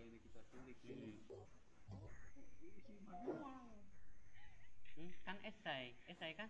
Iya, berarti kita nilai manual. Atau kita cross check aja Pak untuk Setahu saya yang esai mencoba kembali itu tadi seperti ada Pak Rahmat dan Bu Rita masih Iya. mengatakan belum bisa.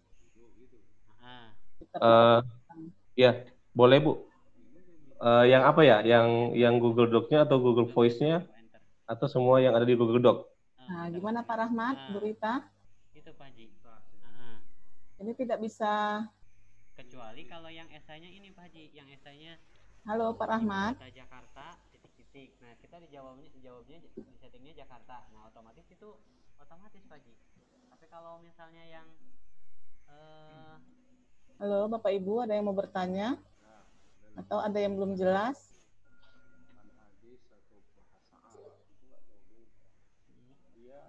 Ya.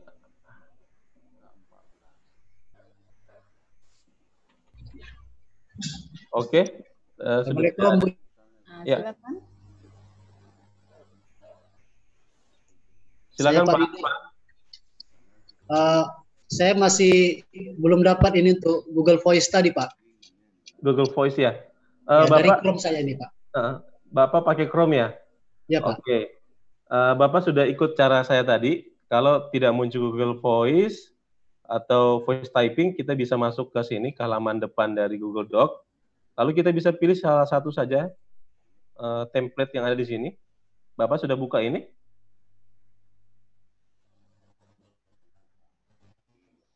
Kita bisa masuk ke sini dulu, ke grid view aplikasinya Google. Lalu kita pilih Doc di sini. Kita dihadapkan dengan tampilan seperti ini. Nah, kalau kita buka blank dokumen kemudian tidak ada voice-nya, kita bisa menggunakan template yang ada, report. Kita bisa klik ini, pasti Google Voice-nya ada. Nah, kalau tidak ada, bisa jadi driver dari laptopnya Bapak itu belum terinstall full, walaupun memang suaranya sudah keluar.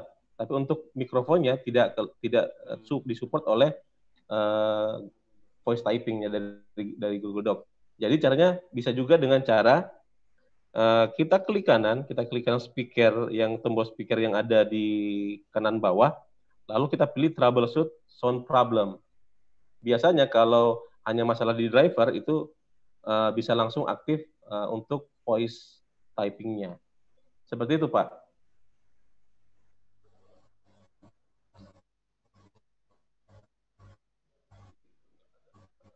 Alhamdulillah sudah bisa Pak, terima kasih. Oh ya. Oke, ada yang lain? Kita lanjut ya. menu tools, lalu kita pilih voice typing. Kalau bahasa Indonesia itu biasanya ya, apa namanya, dikte di sini. Kemudian kita memilih bahasa yang mau kita ketikkan. Kita bisa memilih bahasa Inggris juga bisa. Kemudian kita klik, kalau sudah tombol seperti ini, baru kita mengucapkan sesuatu. Assalamualaikum warahmatullahi wabarakatuh. Ya, seperti itu ya.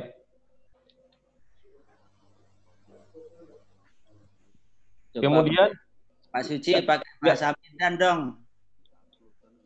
Bagaimana Pak? Pakai bahasa Medan, coba Horas gitu. Kalau untuk Medan kayaknya nggak ada Pak. Jadi yang tersedia oleh Google itu hanya bahasa Indonesia, bahasa Melayu, bahasa Jawa, bahasa Sunda. Kemudian bahasa internasional. Coba nulis Horas, Horas kan bisa toh? Oh iya, kalau untuk Horas boleh Pak, bahasa Indonesia berarti. Ya. Jadi server yang di sini Horas itu pasti bisa. Cuma 30 GB. Kayak Seperti itu Pak. itu dibatasi, Pak Haji. Jadi Oke. sekarang pakai Google. Oke, kita lanjut. Nah, untuk menambahkan gambar kita bisa menggunakan fasilitas search ya dari search engine Google ya. Caranya kita bisa insert image, bisa dari upload dari komputer, bisa dari web, bisa dari drive, bisa dari fotos. Fotos ini yang terhubung dengan handphone Bapak Ibu, bisa dari URL kalau Bapak Ibu punya link gambar itu, dan bisa dari kamera. Jadi bisa dari kamera. Saya contohkan kamera. Oh ya, kamera digunakan di sini ya, di Zoom jadi tidak aktif. Saya contohkan dengan menggunakan web. Saya apa ya? Ya, dok. Di sini langsung muncul gambar-gambarnya. Kemudian kita coba pilih ini, lalu di bawah ada tombol insert, kita klik insert. Nanti tinggal kita sesuaikan dengan ukurannya. Gitu. Ya. Jadi kita tidak perlu lagi ini mencari gambar dari komputer, kita bisa langsung search dari internet. Ya mungkin itu materi kita untuk yang Google Doc. Kalau ada yang mau ditanyakan silakan. Yang untuk yang tadi itu karena kita kolaborasi sehingga kita tidak bisa membuat link tabel ya. Kita tidak bisa membuat link tabel. Nanti Bapak Ibu silakan membuat seperti tadi chart. Jadi tanpa ada ini kolaborasi karena tadi sudah ada yang saya buat link anyone ya. Jadi syaratnya memang tidak ada partisipan anyone di situ di dokumen ini. Ya. Kalau tidak ada pertanyaan, saya akan lanjut ke Google Slide. Saya pakai ini G Suite nih. Saya yang masuk. Ya, Ibu ini, Ibu host. Ya Pak. Yanizar. Ya Pak. Kalau sudah tidak ada pertanyaan, saya bisa lanjut ke materi. Oke. Oke, Ya. silakan Pak. Kita masuk ke materi Google Slide. Nah, kenapa Google Slide, Google Doc yang saya bahas terlebih dahulu?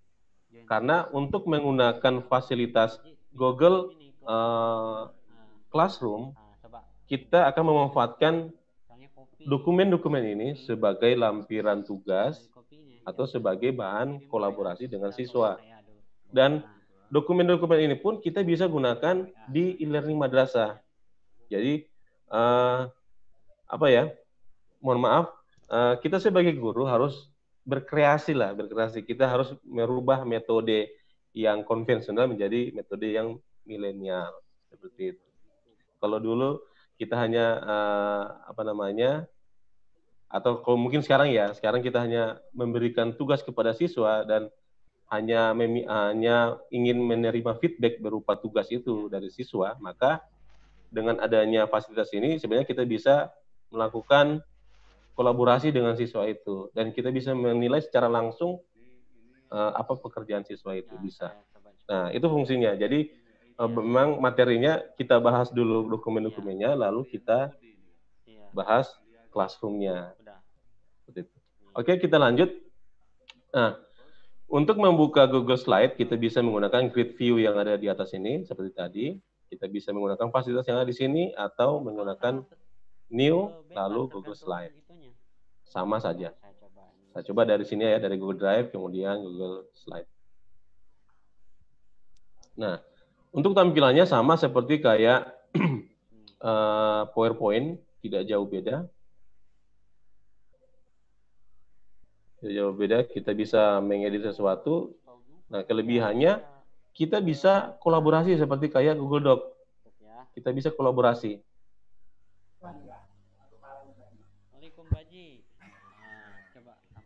Ya, kita bisa kolaborasi ya. Nah, apa yang menarik di Google Slide ini sendiri? Google Slide kita bisa menambahkan video dari internet juga boleh. Kita bisa menambahkan data live dari tabel juga bisa. Seperti kayak chart tadi. Nah, tadi kan nggak berhasil ya di Gedok ya. Karena ada beberapa partisipan yang ada di dalam. Sekarang kita coba di slide. Nah, saya contohkan, saya akan buat chart di sini dengan menggunakan Google yang kolaborasi dengan Google Spreadsheet ya. Saya coba insert. Kalau untuk penggunaan Google Slide ini sama dengan PowerPoint. Jadi Bapak Ibu kalau menggunakan PowerPoint pasti nggak berbeda lah dengan tampilan ini. Saya coba untuk menambahkan video bisa, menambahkan chart bisa menambahkan tabel. Nah, di sini juga ada diagram. Nah, kalau Bapak Ibu membuat struktur organisasi, jadi tanpa harus kita membuat lewat Photoshop atau Office Word dengan menggunakan shape. Nah, di sini sudah ada template-nya untuk organisasi. Nah, sebentar kita coba ya buat. Pertama-tama kita rename dulu ya. Untitled presentation ini kita rename. Jadi nama dokumennya.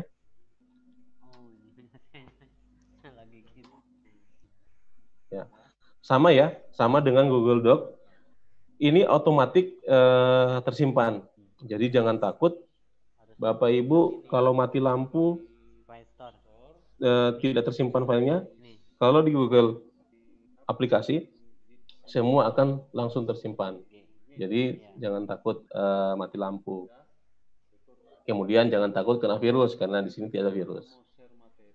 Nah, kemudian juga jangan takut kalau file ini tersebar di internet, tidak akan ya.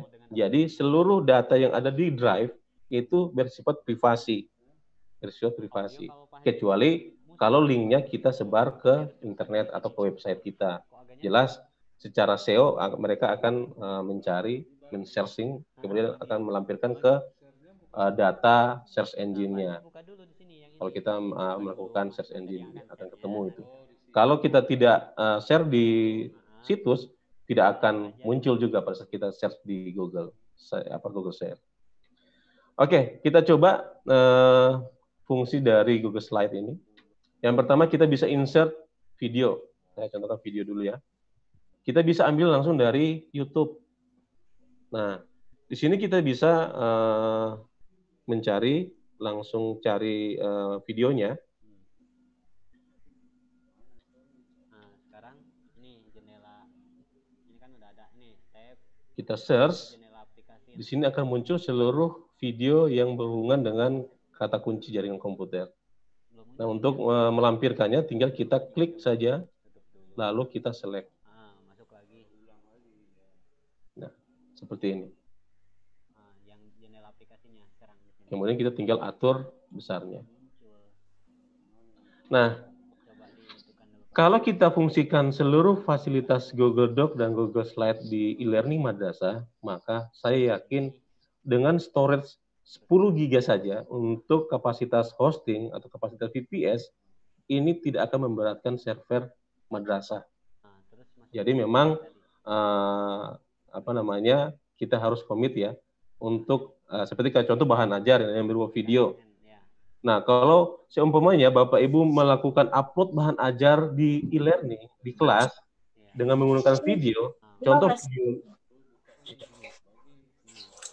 Saya lihat ya. contoh videonya 20 mega, 20 megabyte ya, 20 mega diupload di bahan ajar.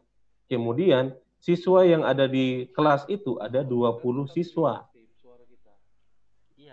20 siswa. Pas jam pelajaran, si guru suruh silakan adik-adik buka video yang ada di bahan ajar. Maka saya yakin server itu langsung lola. Jelas lola ya. Karena secara bersamaan melakukan view di data server si e-learning. Nah, sehingga saran saya kita menggunakan alternatif link dari aplikasi Google. Yang pertama bisa dengan menggunakan link dari YouTube, bisa menggunakan link dari Google Drive, yaitu Google Doc ataupun Google Slide.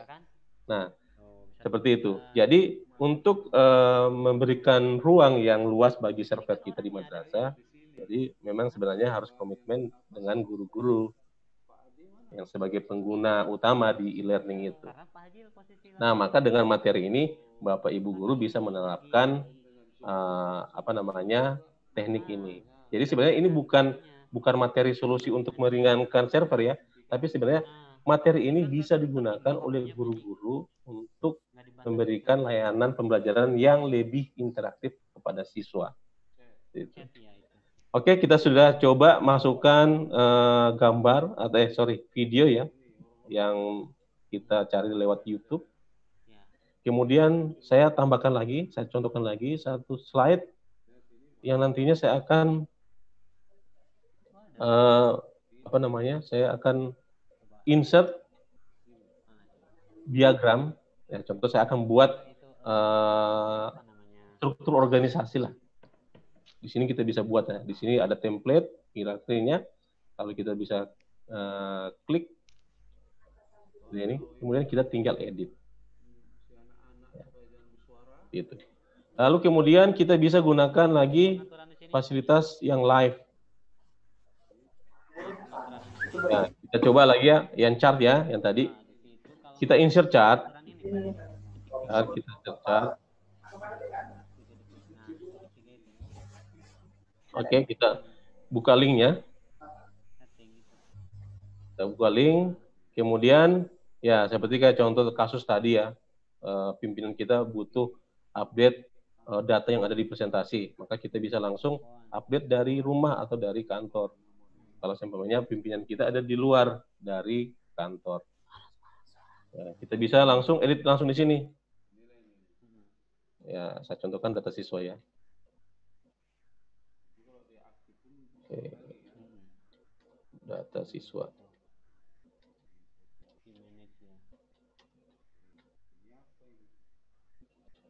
Kemudian di sini kelas 10, kelas 11, kelas 12. Kalau nggak pakai password, setiap orang bisa masuk. Lalu putra. Asal dapat link. Putra. Oke. Nah, data di sini yang saya merubah. Harusnya di sini dia 32. Di sini dia 26. Ya, seperti ini ya. Nah, kita tidak perlu save karena di sini sudah langsung otomatis save. Nah, di slide di sini akan muncul seperti ini, update. Jadi pimpinan pada saat mau presentasi, dia tinggal klik update saja, maka secara otomatis akan merubah semuanya. Sesuai yang kita rubah di spreadsheet. Nah, seperti itu. Nah, kalau data ini kita kirimkan ke pimpinan kita, maka kita hanya bisa mengontrol, mengontrolnya dari rumah melalui link yang ada di drive kita. Di drive kita. Nanti muncul di sini ya. Muncul di situ. Seperti itu. Jadi untuk merubah sesuatu, jadi tanpa harus kita mengirimkan file lewat WhatsApp lagi, Pak, saya kirimkan datanya, Pak. Saya kirimkan datanya, Pak. Nah, itu membuat lama pekerjaannya. Nah, bagaimana kalau seumpamanya pimpinan kita sudah di atas panggung? Ini sudah live ini, sudah live. Jadi pimpinan tinggal melakukan update di sini tanpa harus mengetik atau mematikan layar dulu, kemudian mengganti data. Kita bisa langsung mengeditnya dari rumah langsung lewat link spreadsheet-nya seperti itu. Kemudian Kita tambah lagi, kita coba menambahkan gambar. Gambar background kita bisa gunakan background dari komputer, sama ya. Ataupun kita akan menambahkan gambar di sini. Gampang ya, kita dengan cara langsung drag saja. Kita drag dari komputer langsung ke dalam sini. Jadi tanpa harus copy paste, kita bisa langsung drag, bisa. Nah, sebagai media presentasi, di sini ada kelebihannya. Ya, saya contohkan ya. Saya akan mempresentasikan ini. Saya akan klik present di sini. Oke, bentar, saya stop sharing dulu. Saya akan buat sharing yang lebih advance lagi untuk semua.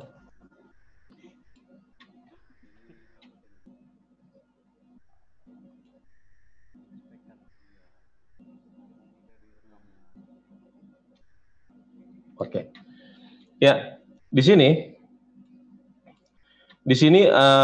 sama seperti kayak PowerPoint ya. Ada untuk maju bisa menggunakan keyboard. Nah, bedanya di sini kita bisa membuat video ini autoplay, ya. Video ini buat autoplay. Nah, kita bisa atur di sini. Kita klik videonya, kemudian kita atur di sini, di samping sini. Autoplay when present. Ya. Jadi pada saat kita masuk ke tampilan ini, dia langsung play secara otomatis. Kita coba lagi. Ya, langsung play ya. Syaratnya cuma satu, ada internet. Ya, jadi aplikasi ini bisa diakses mana saja. Jadi jangan khawatir, kita nggak perlu bawa flash disk kemana-mana. Kita sudah punya file di Google Drive, jadi kita aman. Nggak perlu takut ketinggalan file di rumah lah, atau filenya tidak bisa dibuka di komputer lain lah. Nah, kita tidak perlu menginstal aplikasi Office di komputer manapun untuk mengakses ini, karena ini berbasis internet. Ya, kita hanya bisa membuka Google Doc saja atau membuka Google Gmail saja, kemudian kita bisa mengakses aplikasi slide maupun doc seperti itu. Ya, ini ya. Kemudian apa fasilitas yang paling canggih di sini? Kita bisa menyediakan kolom komentar atau pertanyaan kepada audiens. Nah, ini biasanya digunakan di pertemuan-pertemuan seminar-seminar yang sangat besar ya, di mana panitia tidak menyediakan mikrofon di setiap sudut ruangan, sehingga mereka menggunakan teknologi Google Slide sebagai media presentasi. Nah, bagaimana caranya? Kita tinggal mengklik fasilitas yang ada di bawah sini, Q&A di sini, kita klik, lalu kita start. Nah, fungsinya apa? Di sini di halaman atas di sini akan muncul di audiens link ini. Nah, silakan coba Bapak Ibu melakukan pertanyaan. Jadi silakan diakses slide.app.go.gl/szhmd. Ya, coba silakan. Nanti akan muncul di note saya. Nah, kalau ini nggak muncul di layar ya, yang muncul di layar hanya ini. Kalau ini pribadi si narasumber seperti itu. Coba Bapak Ibu silakan diakses lewat handphone, mungkin bisa langsung demo pertanyaan. Di situ bisa menggunakan akun anonymous ya, tanpa terlihat. Bisa juga dengan menggunakan nama pribadi.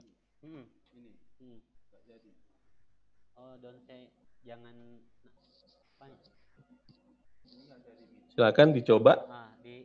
Dihapus aja nanti, join terus hapus. Saya akan mencoba juga ya. Ya.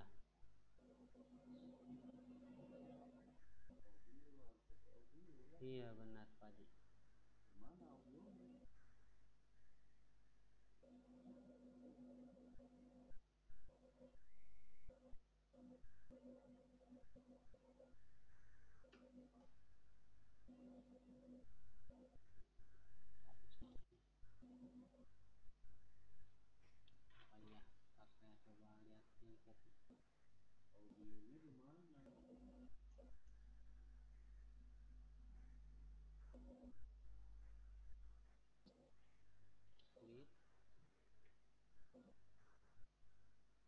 Ada yang sudah bisa membukanya? Ya, saya coba tes atau Pak, bagaimana cara mengupload gambar dari internet. Saya menggunakan akun anonymous, kemudian saya submit, maka di sini akan muncul komentar 1 ya, audience tools-nya. Di sini akan muncul. Nah, jadi si narasumber tidak perlu menyebutkan nama. Dia tinggal langsung menjelaskan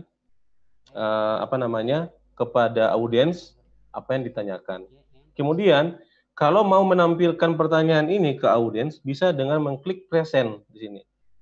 Kita klik present, maka di tampilan layar yang besar yang presentasi itu akan muncul pertanyaan yang sudah ditanyakan dengan nama anonymous ya.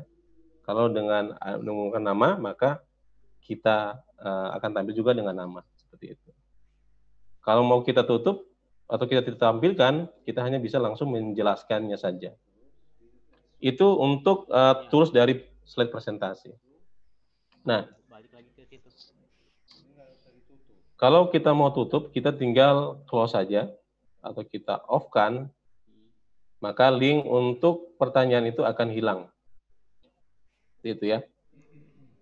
Oke, itu untuk penggunaan slide. Nah, bagaimana cara melakukan kolaborasi dengan siswa?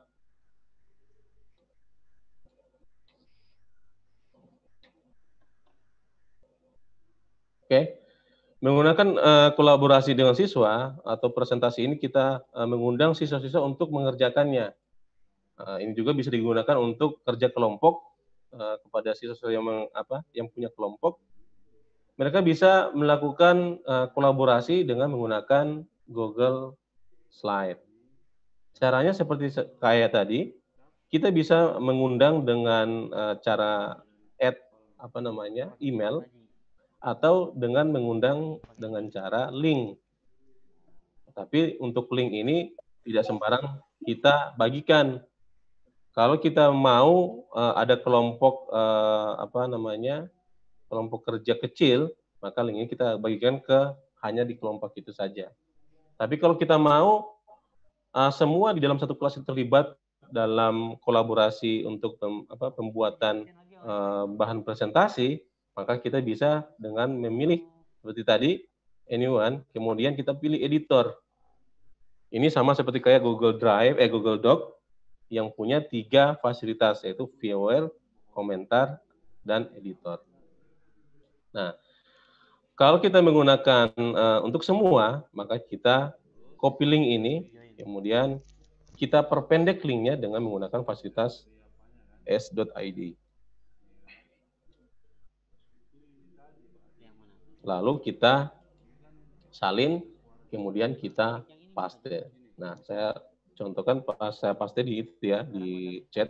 Silakan Bapak Ibu bisa bergabung, bisa bisa mencoba. Coba ngobrol aja di situ, pakai langsung. Ada yang mau ditanyakan? Kita fleksibel aja ya, mungkin Ibu Nizar, kita bisa fleksibel aja karena sifatnya tutorial. Jadi jadi Bapak sudah bisa menambah slide, menambah sesuatu, artinya sudah bisa bekerja di slide saya. Jadi contoh saya sebagai guru, Bapak sebagai sebagai siswa, saya hanya memantau kerja dari siswa-siswa itu di slide saya. Slide kelompok inilah gitu. Ataupun mungkin seperti ini. Silakan contoh ya, seperti contoh. Silakan adik-adik, anak-anakku yang kelompok A buatkan link dari Google Slide, kemudian undang saya ke link itu.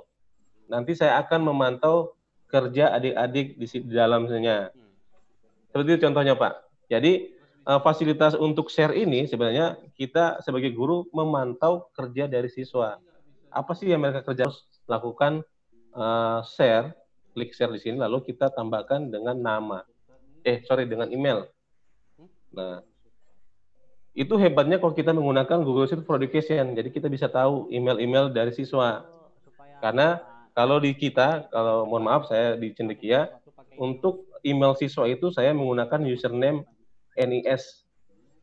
Jadi saya tahu saya sudah punya daftar NIS, jadi saya mau menambahkan ke dokumen atau ke form, saya hanya tinggal menambahkan berdasarkan NIS itu. Jadi saya mau menambahkan NIS ini.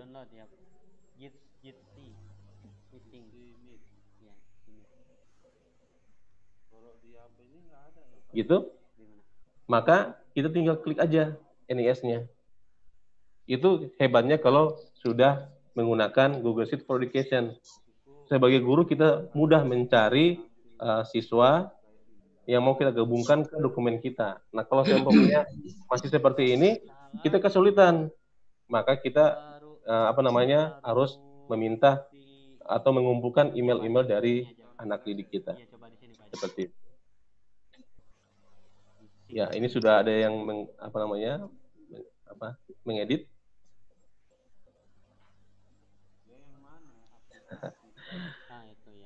Ya. Mohon maaf, ada madrasah yang sudah punya Google Sheet for Education dari 8 madrasah ini? Ada, Pak.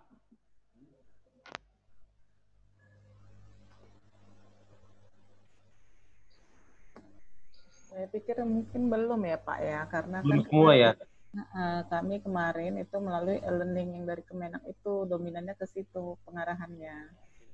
Ya, ya benar Bu. Kita juga sebenarnya untuk Google Sheet for Education itu sebenarnya sudah lama. Cuma karena ada e-learning ini, maka memang kita wajib ke e-learning. Namun sebagai alternatif, kan ada banyak guru-guru yang mengampu mata pelajaran lintas minat ya. Pertama lintas minat, kemudian mungkin yang punya guru-guru yang punya kelas-kelas keterampilan yang dimungkinkan ada siswa dari beberapa kelas. Artinya tidak semua siswa di kelas itu yang bisa kita gabungkan. Nah, kalau lewat e-learning kan memang nggak bisa ya. Nah, dengan fasilitas Google Classroom itu bisa mengakomodir kasus-kasus seperti itu. Jadi materi ini nanti silakan digunakan untuk mengantisipasi masalah-masalah yang ada di e-learning yang tidak terakomodir, ataupun ini menjadi salah satu metode bahan ajar yang baru bagi Bapak Ibu. Iya Pak. Nah, jadi dengan adanya pembelajaran Google Drive ini, apalagi dia bergabung dengan G Education itu mungkin untuk mempermudah kami dan siswa dalam menyampaikan materi dan memasukkan bahan-bahan ke aplikasi ini Pak. Terima kasih juga atas masukannya ataupun pembelajarannya sama guru-guru yang ada di Kota Medan dan Binjai. Iya, ya benar sekali Bu. Ya, ini ada pertanyaan dari Zul Azhar. Pak, kalau kami guru ekstra mengetik rumus bisa langsung di sini? Bisa, Pak. Ya, kalau di Google Doc ada ya. Di Google Doc ada. Di sini kita bisa menggunakan pengaya ya, add-ons ya. Pengaya add-ons. Nah, kalau di Google Doc itu sebenarnya sudah ada. Kalau di slide itu saya belum pernah menggunakan untuk penggunaan rumus, equation atau yang lainnya. Mungkin di sini ada. Jadi di Google Doc ini di aplikasi Google ini kita sudah disediakan pengaya aplikasi bantu ya pihak ketiga untuk mengakomodir apa saja yang tidak ada di aplikasi Doc ataupun di aplikasi slide. Nah, di sini saya coba buka pengaya, ada fasilitas ini, Action Editor. Kita bisa klik ini, lakukan installer, lalu kita klik install, kemudian kita continue, lalu kita approve ya di email kita, kemudian kita allow. Nah, kalau sudah, maka secara otomatis dia akan terinstall di aplikasi kita, yaitu yang di Google Slide. Nah, untuk mengaktifkannya atau menggunakannya kita bisa masuk ke add-ons, lalu kita pilih equation editor. Kalau di Google Doc itu sudah tersedia ya, sudah tersedia. Ya, seperti ini ya. Ya. Kalau di slide memang saya belum pernah menggunakan ya, cuma untuk penggayain banyak ya. Jenis penggaya untuk menggunakan equation itu banyak sekali di penggaya, nanti silakan saja digunakan. Ya, ini banyak. Kita bisa menggunakan yang mana yang cocok dengan kebutuhan kita. Seperti itu. Oke, yang ada di dalam dokumen ini apakah ada yang perlu ditanyakan? Untuk komentar ada ya. Jadi contoh saya mau mengomentari slide ini, saya tinggal klik komentar ini, ada komentar, add komentar.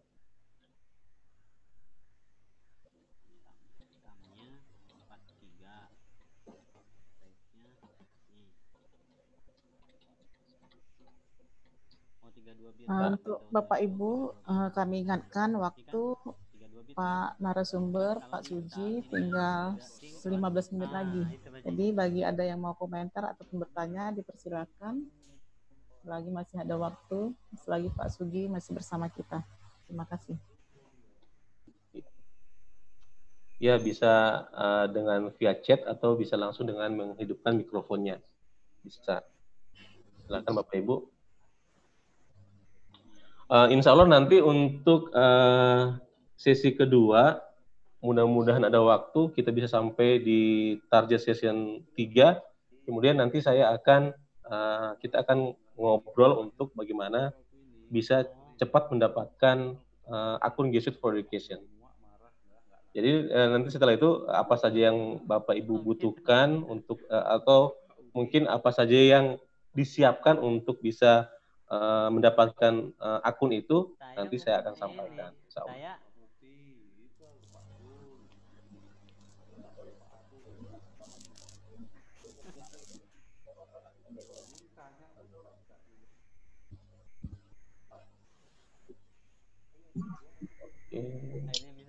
Sekali lagi Pak. Berarti yang Bapak komen tadi, saya bisa langsung juga jawab Pak ya? Bisa. Nah itu, bisa. Itu kalimat saya tadi Pak. Iya. Oke, makasih Pak. Ya, jadi kalau komentar bisa dijawab ya, bisa dijawab, kemudian saya bisa lihat.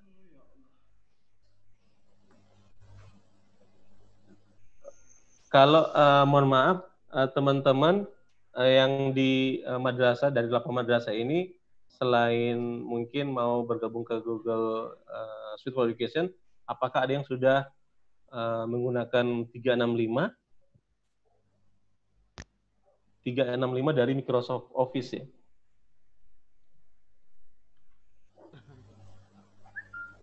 Oh iya.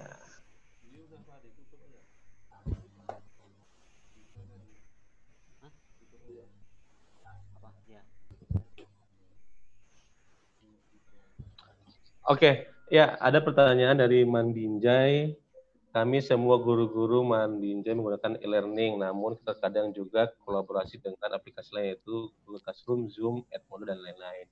Pertanyaannya, apa aplikasi manakah yang dominan kita gunakan? Untuk G Suite hanya akun sekolah yang menggunakannya.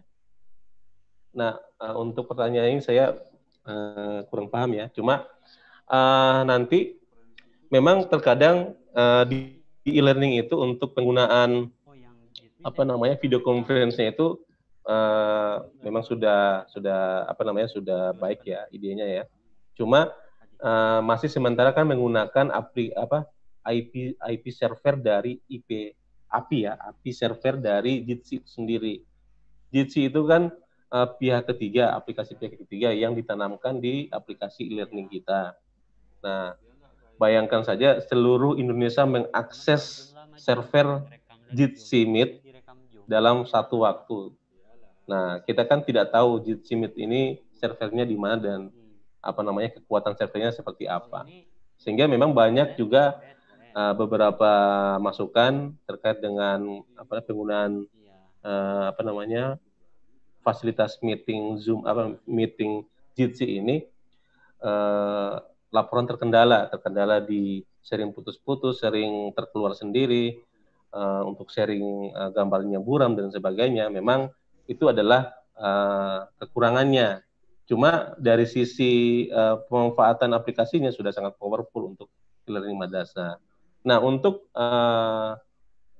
penggunaan selain itu kita bisa menggunakan Google Meet. Ya, Google Meet itu ya aplikasi yang ada di Google dan itu sangat ringan.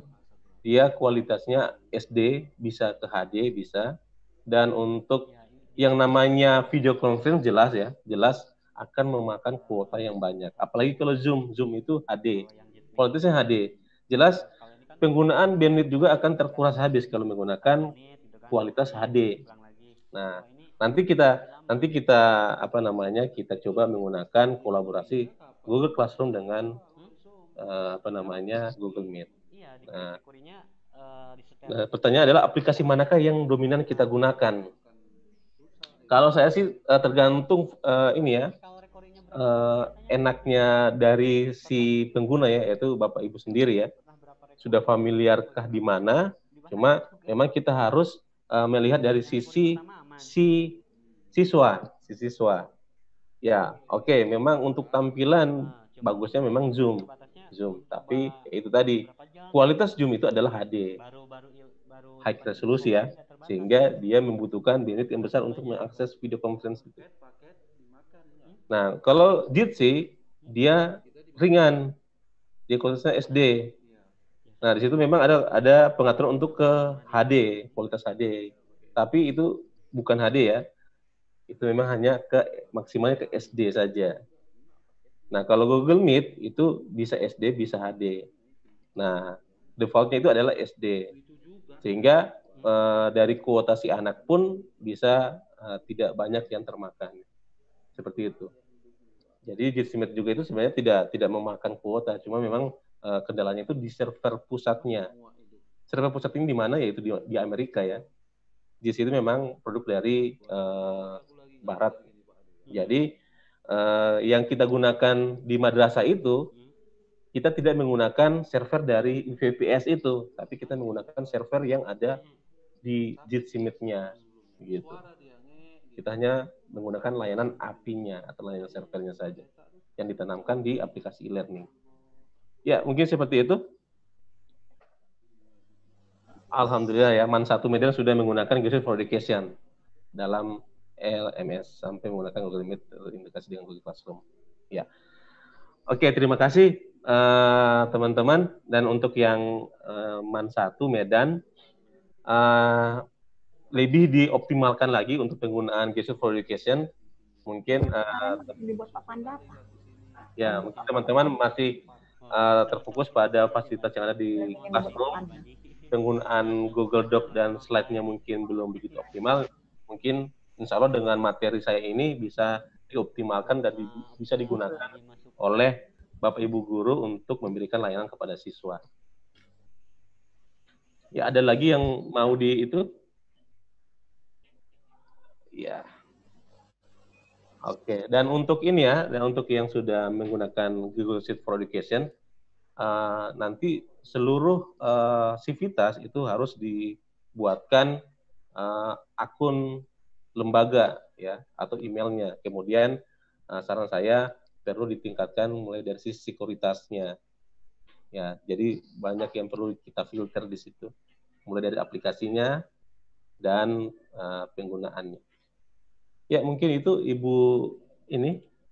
Kalau sudah tidak ada yang bertanya, sesi ini saya akhiri. Terima kasih. Oke, terima kasih kepada Pak Sujianto yang telah panjang lebar memberikan ilmunya kepada kami semua. Semoga menjadi amal bagi Bapak dan juga bagi kami, dan bisa insya Allah kami aplikasikan kepada siswa-siswa ataupun kepada lembaga pendidikan kami di madrasah ataupun di sanawiyah di Medan dan Binjai ini. Jadi di sini tadi saya untuk menutupnya Pak, kalaulah untuk bekerja di dalam Google Meet, Google Doc, Google yang lainnya, sebaiknya harus bergabung ke Guides for Education, begitu kan Pak? Tidak juga sih Bu, sebenarnya. Memudahkan paket? Iya, jadi kalau untuk penggunaan Google aplikasi ini tanpa kita menggunakan Google for Education itu tidak masalah, artinya kita bisa menggunakannya. Seluruh fasilitasnya itu gratis sebenarnya, walaupun kita menggunakan akun yang belum Google for Education. Nah, cuma memang kalau kita sebagai lembaga lebih bagus lagi untuk mempermudah pembelajaran, kita harus ke G Suite for Education. Kita membatasi, membuat sekuritas di dalam pembelajaran juga bisa menggunakan G Suite for Education. Lebih bagus lagi. Jadi baiklah Bapak Ibu, ada lagi yang mau bertanya sebelum kita tutup ini? Sebelumnya kita akan foto bersama melalui slide ini ya Pak ya, untuk tanda kita telah melaksanakan kegiatan ini. Aktifkan semua videonya tolong Bapak Ibu ya, biar kita foto bersama, nanti kita kirim ke grup pilot kita yang sudah ada.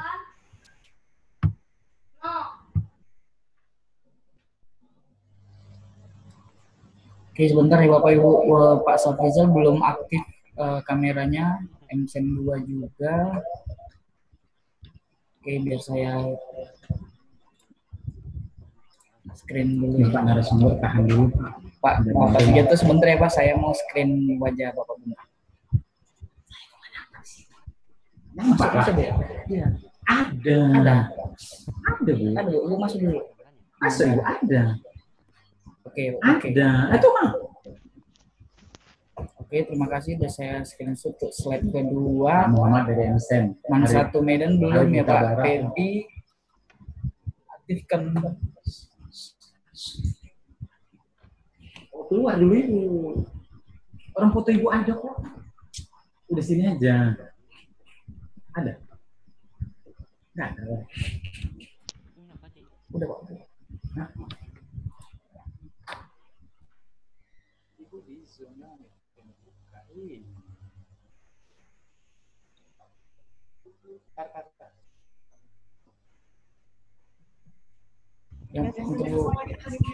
Oke, saya screen dulu ya. Bang Joni mana ya Bang Joni? Nggak nampak wajahnya Bang Joni. Bu Tuti. Ya, saya screen. Ya, saya simpan dulu.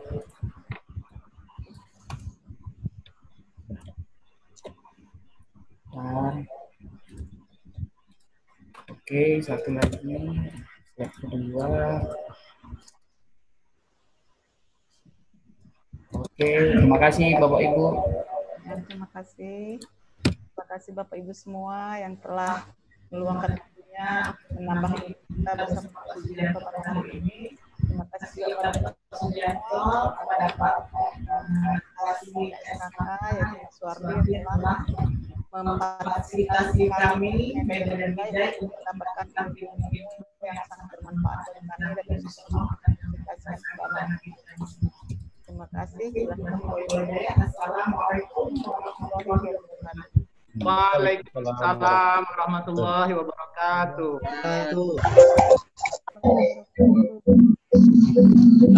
Assalamualaikum warahmatullahi wabarakatuh. Bapak Ibu Kepala Madrasah yang kami hormati dan seluruh peserta BIMTEK yang bergabung di kelas virtual BIMTEK e-learning Madrasah, implementasi e-learning Madrasah. Perlu kami sampaikan, kita masih ada satu lagi narasumber yang akan memberikan materi kepada kita pada hari ini. Itu nanti ada Pak Arif juga dari Kemenag RI Jakarta, nanti juga akan bergabung dengan kita, tapi untuk sampai saat ini beliau belum bergabung. Tadi sudah dihubungi Pak Kasih Kurikulum dan Kesiswaan Pendmad Kanwil Kementerian Agama Provinsi Sumatera Utara, sedang dalam proses. Insya Allah akan masuk pada sesi ini. Selanjutnya kami mengucapkan terima kasih ke Pak Sugianto yang sudah begitu banyak memberikan wawasan kepada kita sekalian. Mudah-mudahan ini menjadi catatan amal ibadah Bapak untuk bagi kami guru-guru khususnya di Sumatera Utara yang begitu banyak hal yang bisa kami dapatkan dari Bapak. Bapak Ibu sekalian peserta BIMTEK, perlu kami sampaikan kepada kita sekalian. Sekali lagi kami mohon Bapak Ibu peserta agar segera mengisi absen di link yang telah kami berikan pada hari ini. Kami akan berupaya secepat mungkin untuk nanti memberikan e-sertifikat kepada kita setelah nanti ada koordinasi kami dengan Pak Darwin selaku Kasih Kurikulum dan Kesiswaan Pendmad Kanwil Kementerian Agama.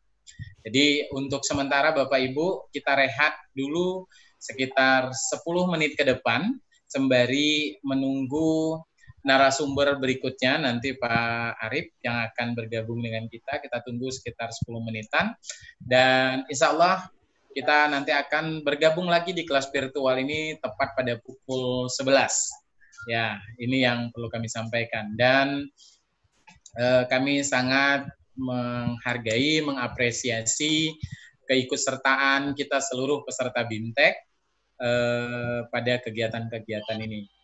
Saya kira itu saja yang dapat saya sampaikan sementara sebelum kita bergabung lagi di kelas virtual.